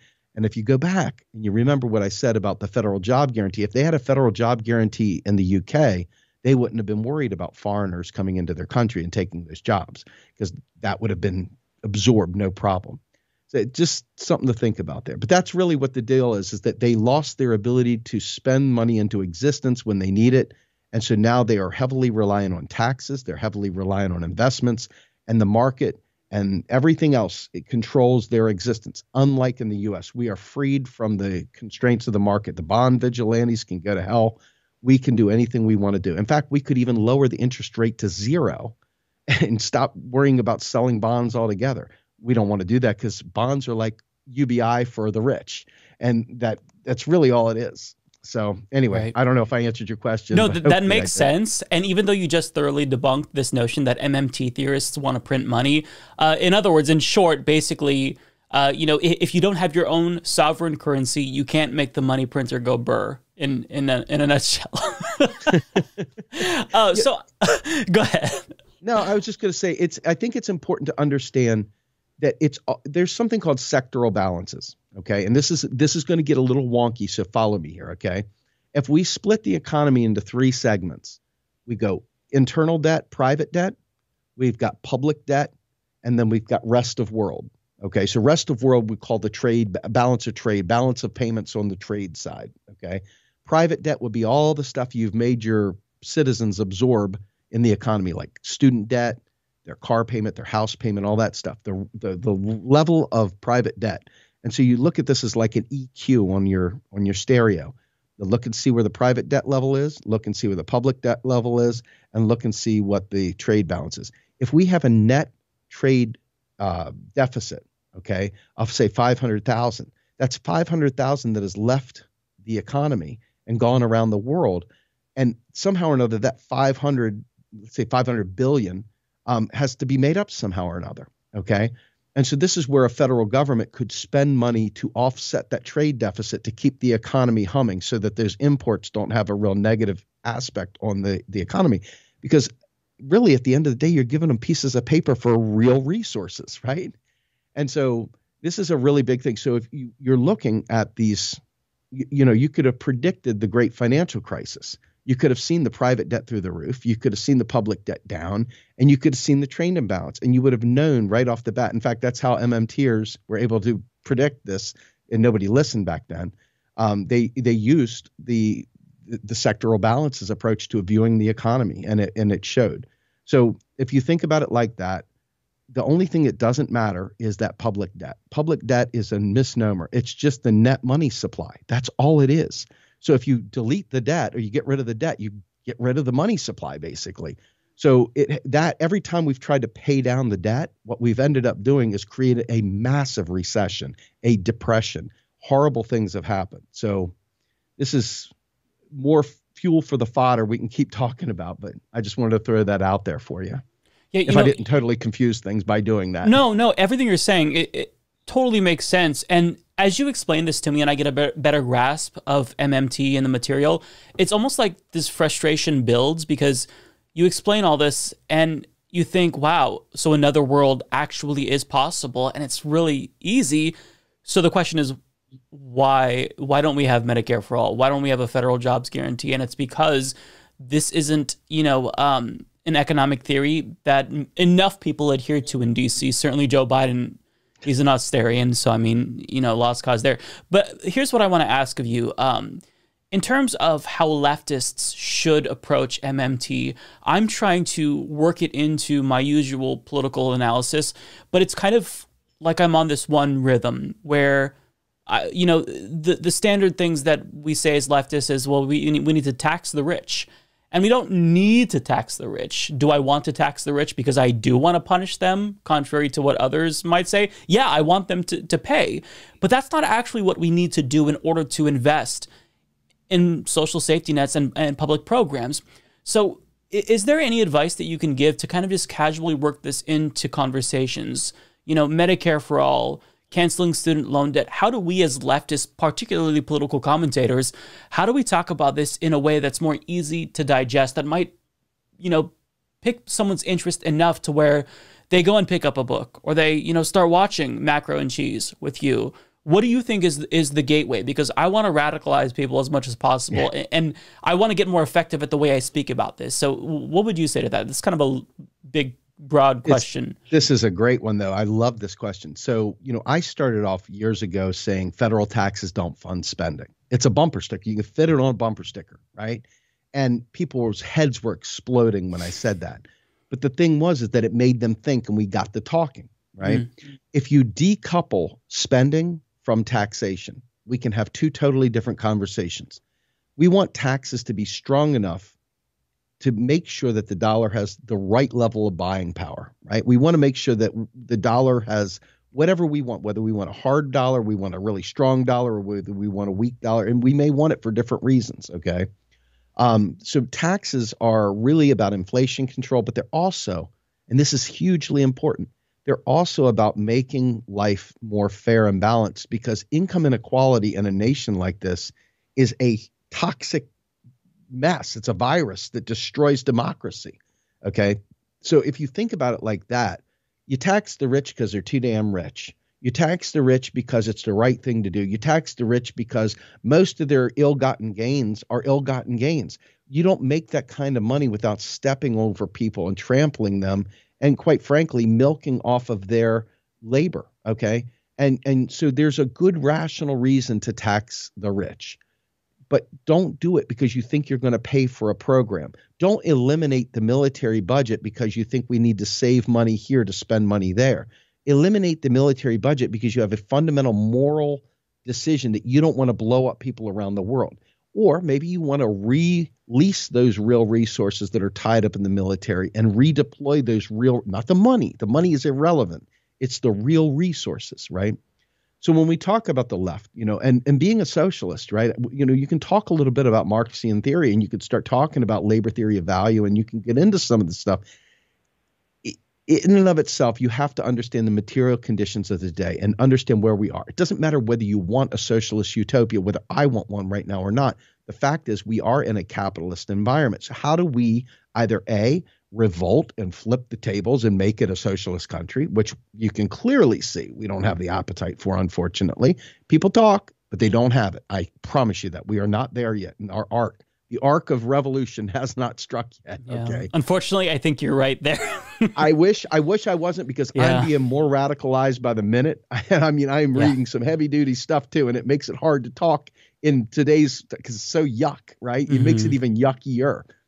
But if you think about it from a leftist perspective, you know that your goal is to make life better for people. Your goal is to, right now, we have an existential crisis with the environment, okay? It doesn't matter whether we want a socialist utopia or whether we want to have a, go crazy and go full Ayn Rand. At the end of the day, people will die. There will be migrants, coming. We're going to climate migrants, climate immigrants, people that are moving away from the coastal areas or severe drought, you name it, tsunamis hitting their towns, you name it. And these people are going to be moving around because, hey, the place that they once were, where there was food and water and toilets and everything else, is no longer there. It's underwater.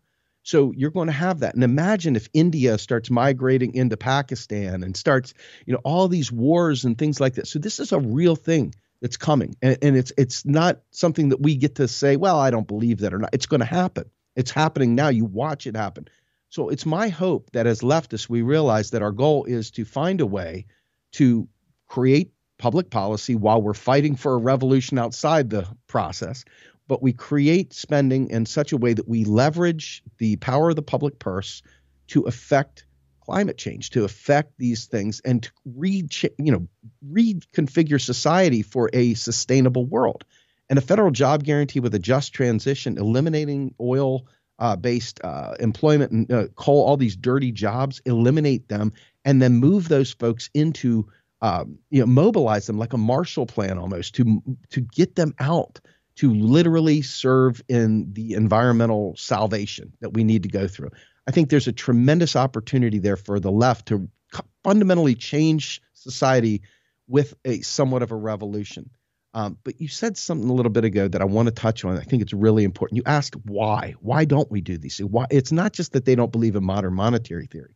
If you go back and if you've ever read Howard Zinn and the People's History of the United States, Howard Zinn clearly shows that, like, for example, the War of Independence in the United States was not a workers' revolt. This was a bougie, the wealthy landowners didn't want to pay money back to England. They wanted to be free to be rich here because they saw all the vast resources at their disposal.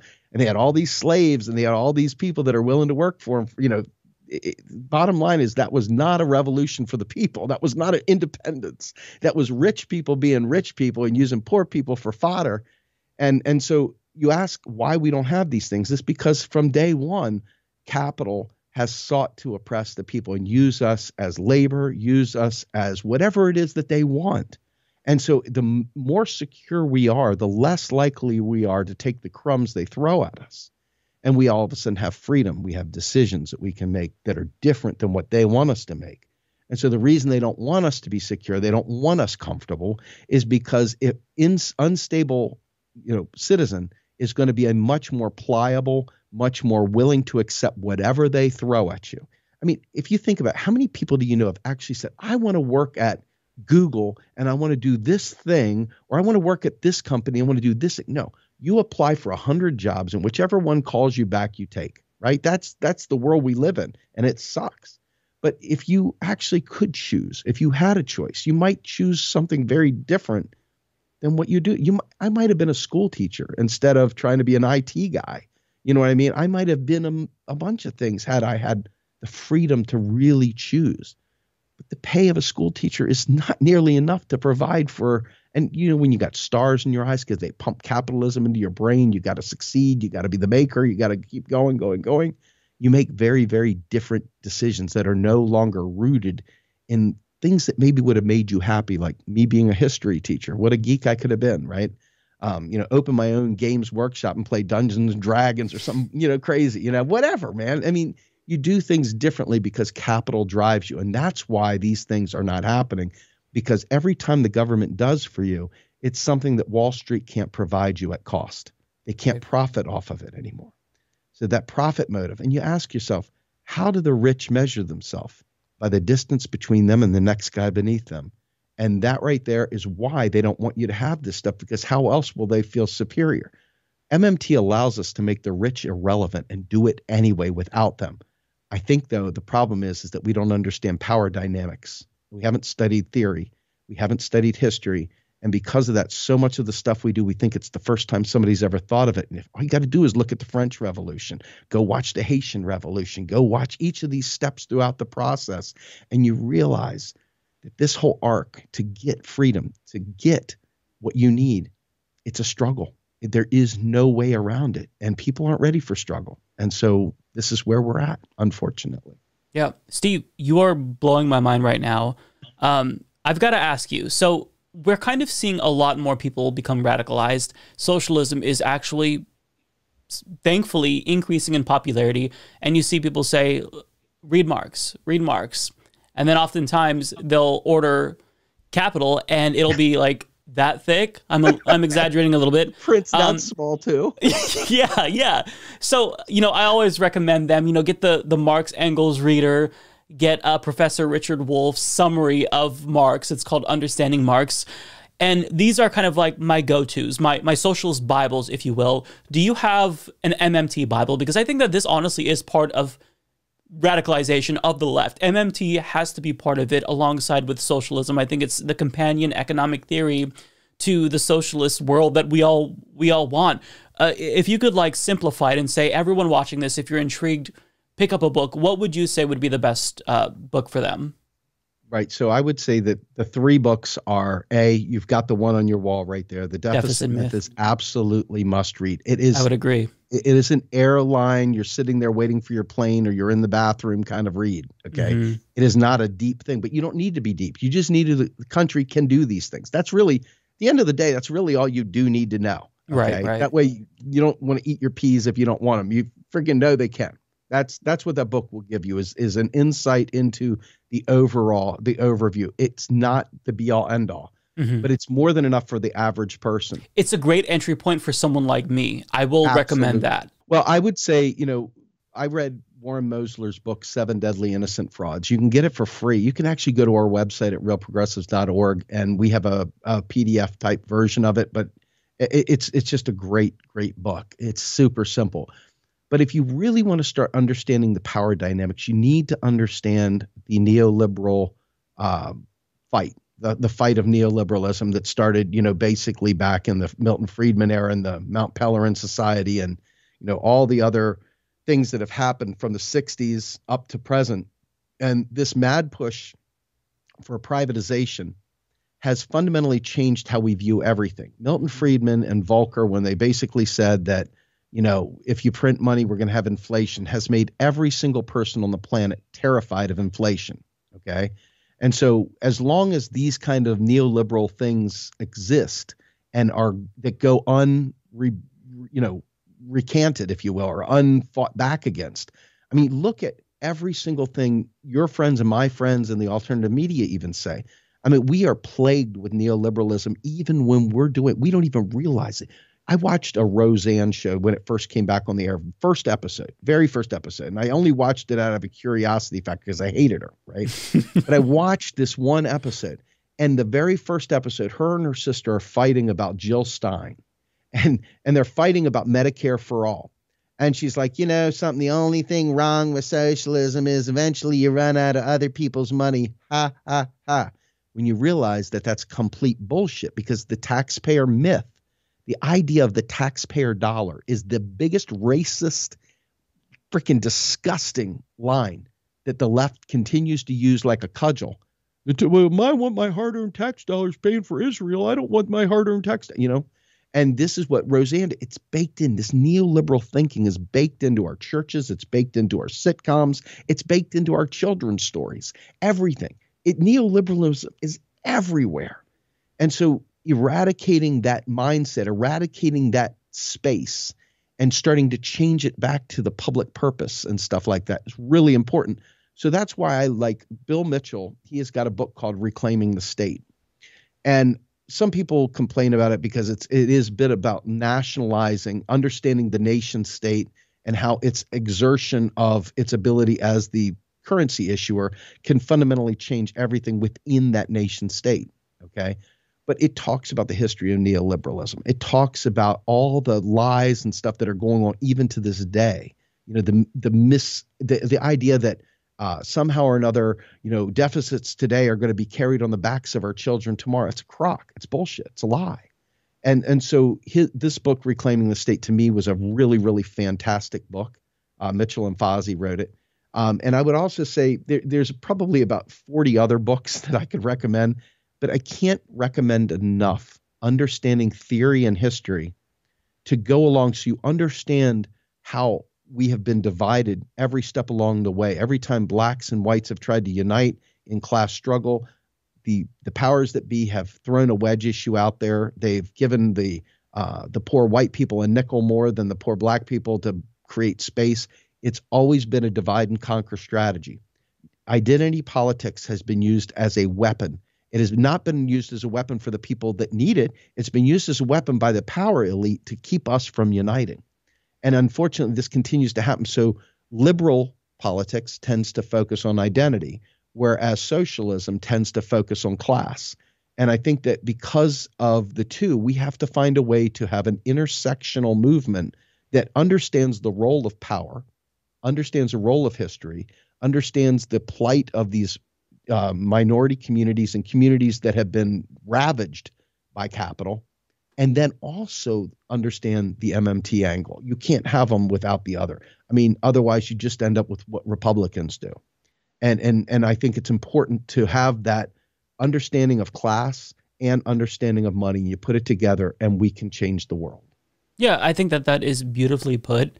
This does have to be intersectional. It has to be looking out for marginalized communities and also acknowledging the class differences, but realizing what can be done, knowing modern monetary theory. Yeah, it's a new world if you understand it. And it's funny that you bring up the neoliberalism that is kind of baked into everything, including popular culture. I even find myself saying it to where I'll be talking on the show about how, hey, like, you know, we're getting our tax dollars extracted before we even see our paychecks. So I wanted to pay for something like Medicare for all. I wanted to not go to killing children in Yemen in war. And so it is going to take a lot of deprogramming, because when it comes to neoliberalism and just capitalism more broadly speaking, it really controls every single aspect of our lives. And once you realize the way that it controls everything about us, you know, from the minute we get up to the time we go to bed, then you kind of can start that deprogramming process. But I think that modern monetary theory is a little bit different in the sense that if we knew the way that money works, then we would understand the impact that it could have on us, if that makes sense. It's a huge thing. And, you know, we talked before the show. I want to talk for everybody to hear this, because I think this is a very important point. Neoliberalism wants us to have more money to spend because it wants us to keep capitalism alive. It wants us to go and buy some random thing, you know, some impulse buy. It wants us to go on a binge on Amazon. It wants us to, you know, just start buying things on these discount pop-up ads that show up on Facebook and other things. It wants us to buy. That's how capitalism thrives. And so throwing cash at the problem is decidedly neoliberal. And so when you think about the UBI, which is the sweetheart of a lot of Silicon Valley folks, the Uberization of our society, right? The subsidization of shit wages. This is the neoliberal Trojan horse to dismantle the entire social safety net, okay? And it goes down, if you look at reparations even, take reparations as a UBI of sorts. It's not, it's deserved, it's earned, okay? But if you look at reparations is far more than just cash. Reparations is a substantive change to society. Cash is a part of it, but it's also fundamentally making the systems and structures that support people to be equitable, right? It's about bringing up people that have been left behind and bringing them up to where they should be, not giving them a handout, okay? And so when you think about the UBI, which has gotten popular because of Andrew Yang and Scott Santons and other folks, it is literally just throwing cash at the problem. It doesn't change anything. In fact, the rentier class is begging for the UBI because the UBI will ensure that it's a pass-through. Here's your money for rent. Why not provide people with housing as a right? Why not provide people with debt relief? Why not get rid of student debt instead of, here, we'll give you $1,000 a month towards your student debt? I want my health care for free. I don't want to be debt-ridden.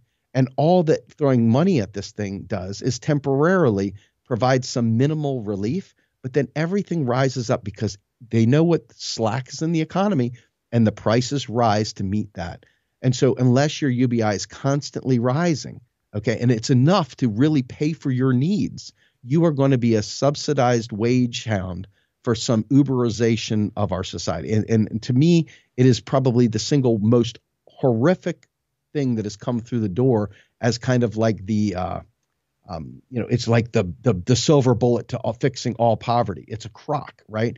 Give people a federal job guarantee, a guaranteed wage paid by the feds, administered by your local community. We want local communities thriving again. Think of everything going on in your local community that is not funded right now. Think about the beautification, arts, kids are no longer getting to take band class or going to gym. Everything is trimmed down to the bone, right?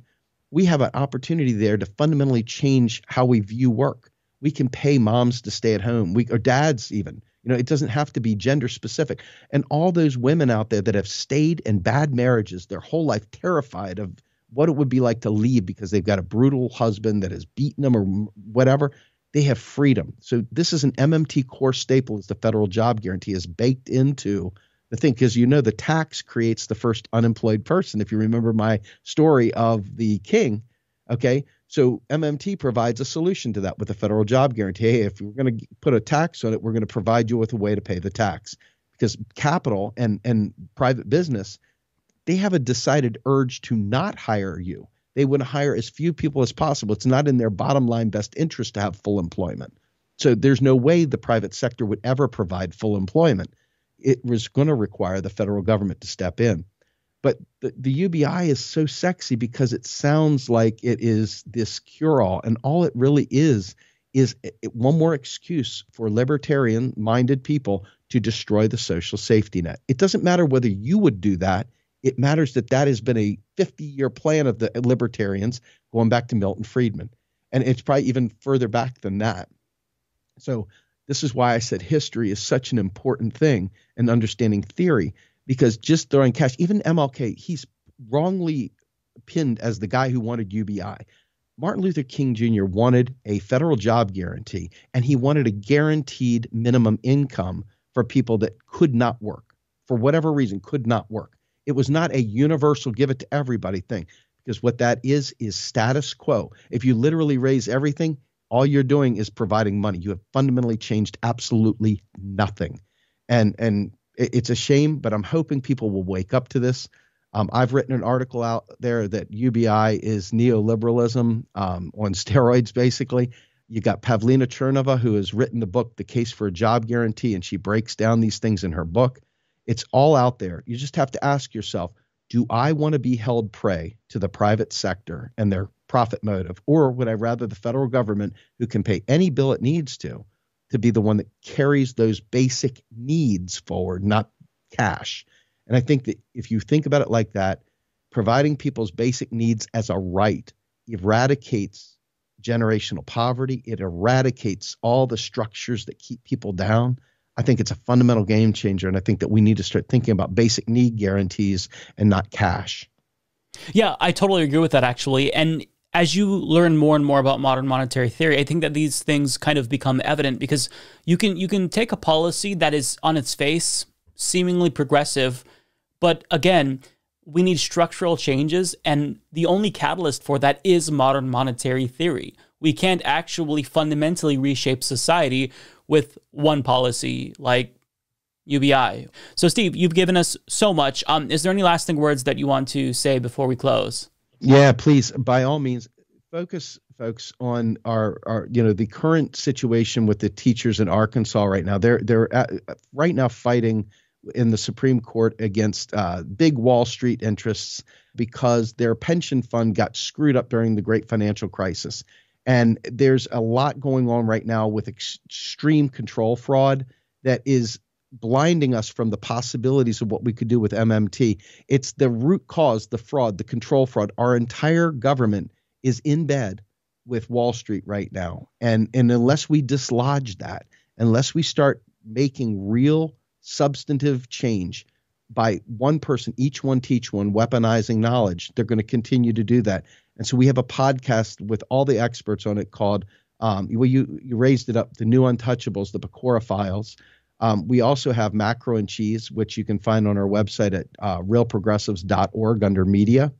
Both of these are, in my opinion, it's not me. I mean, yes, I'm in it, but it's really about the experts that I bring on and the conversations we pull through. Please do check it out. It's not infotainment. This is weaponized knowledge. And I hope that, people take a look at it, listen to it, and spread it around. It's really important. Well, thank you so much, Steve. It has been a pleasure. I appreciate the time that you've taken this time and the last time where we tried to film, but we couldn't because my computer decided to just implode. I really appreciate it. You're going to be my designated MMT guy if you're cool with that, and I will continue to reach out. Thank you so much. I really appreciate it, Mike. Well, that's all that I have planned for you today. Thank you so much to my guest, Steve Grumbine. And if you've watched and made it this far in the show, I truly appreciate your viewership. Before we leave, of course, as usual, I have to send a special shout out and thank you to all of our Patreon, PayPal, and YouTube members for helping us not just to survive, but thrive as well.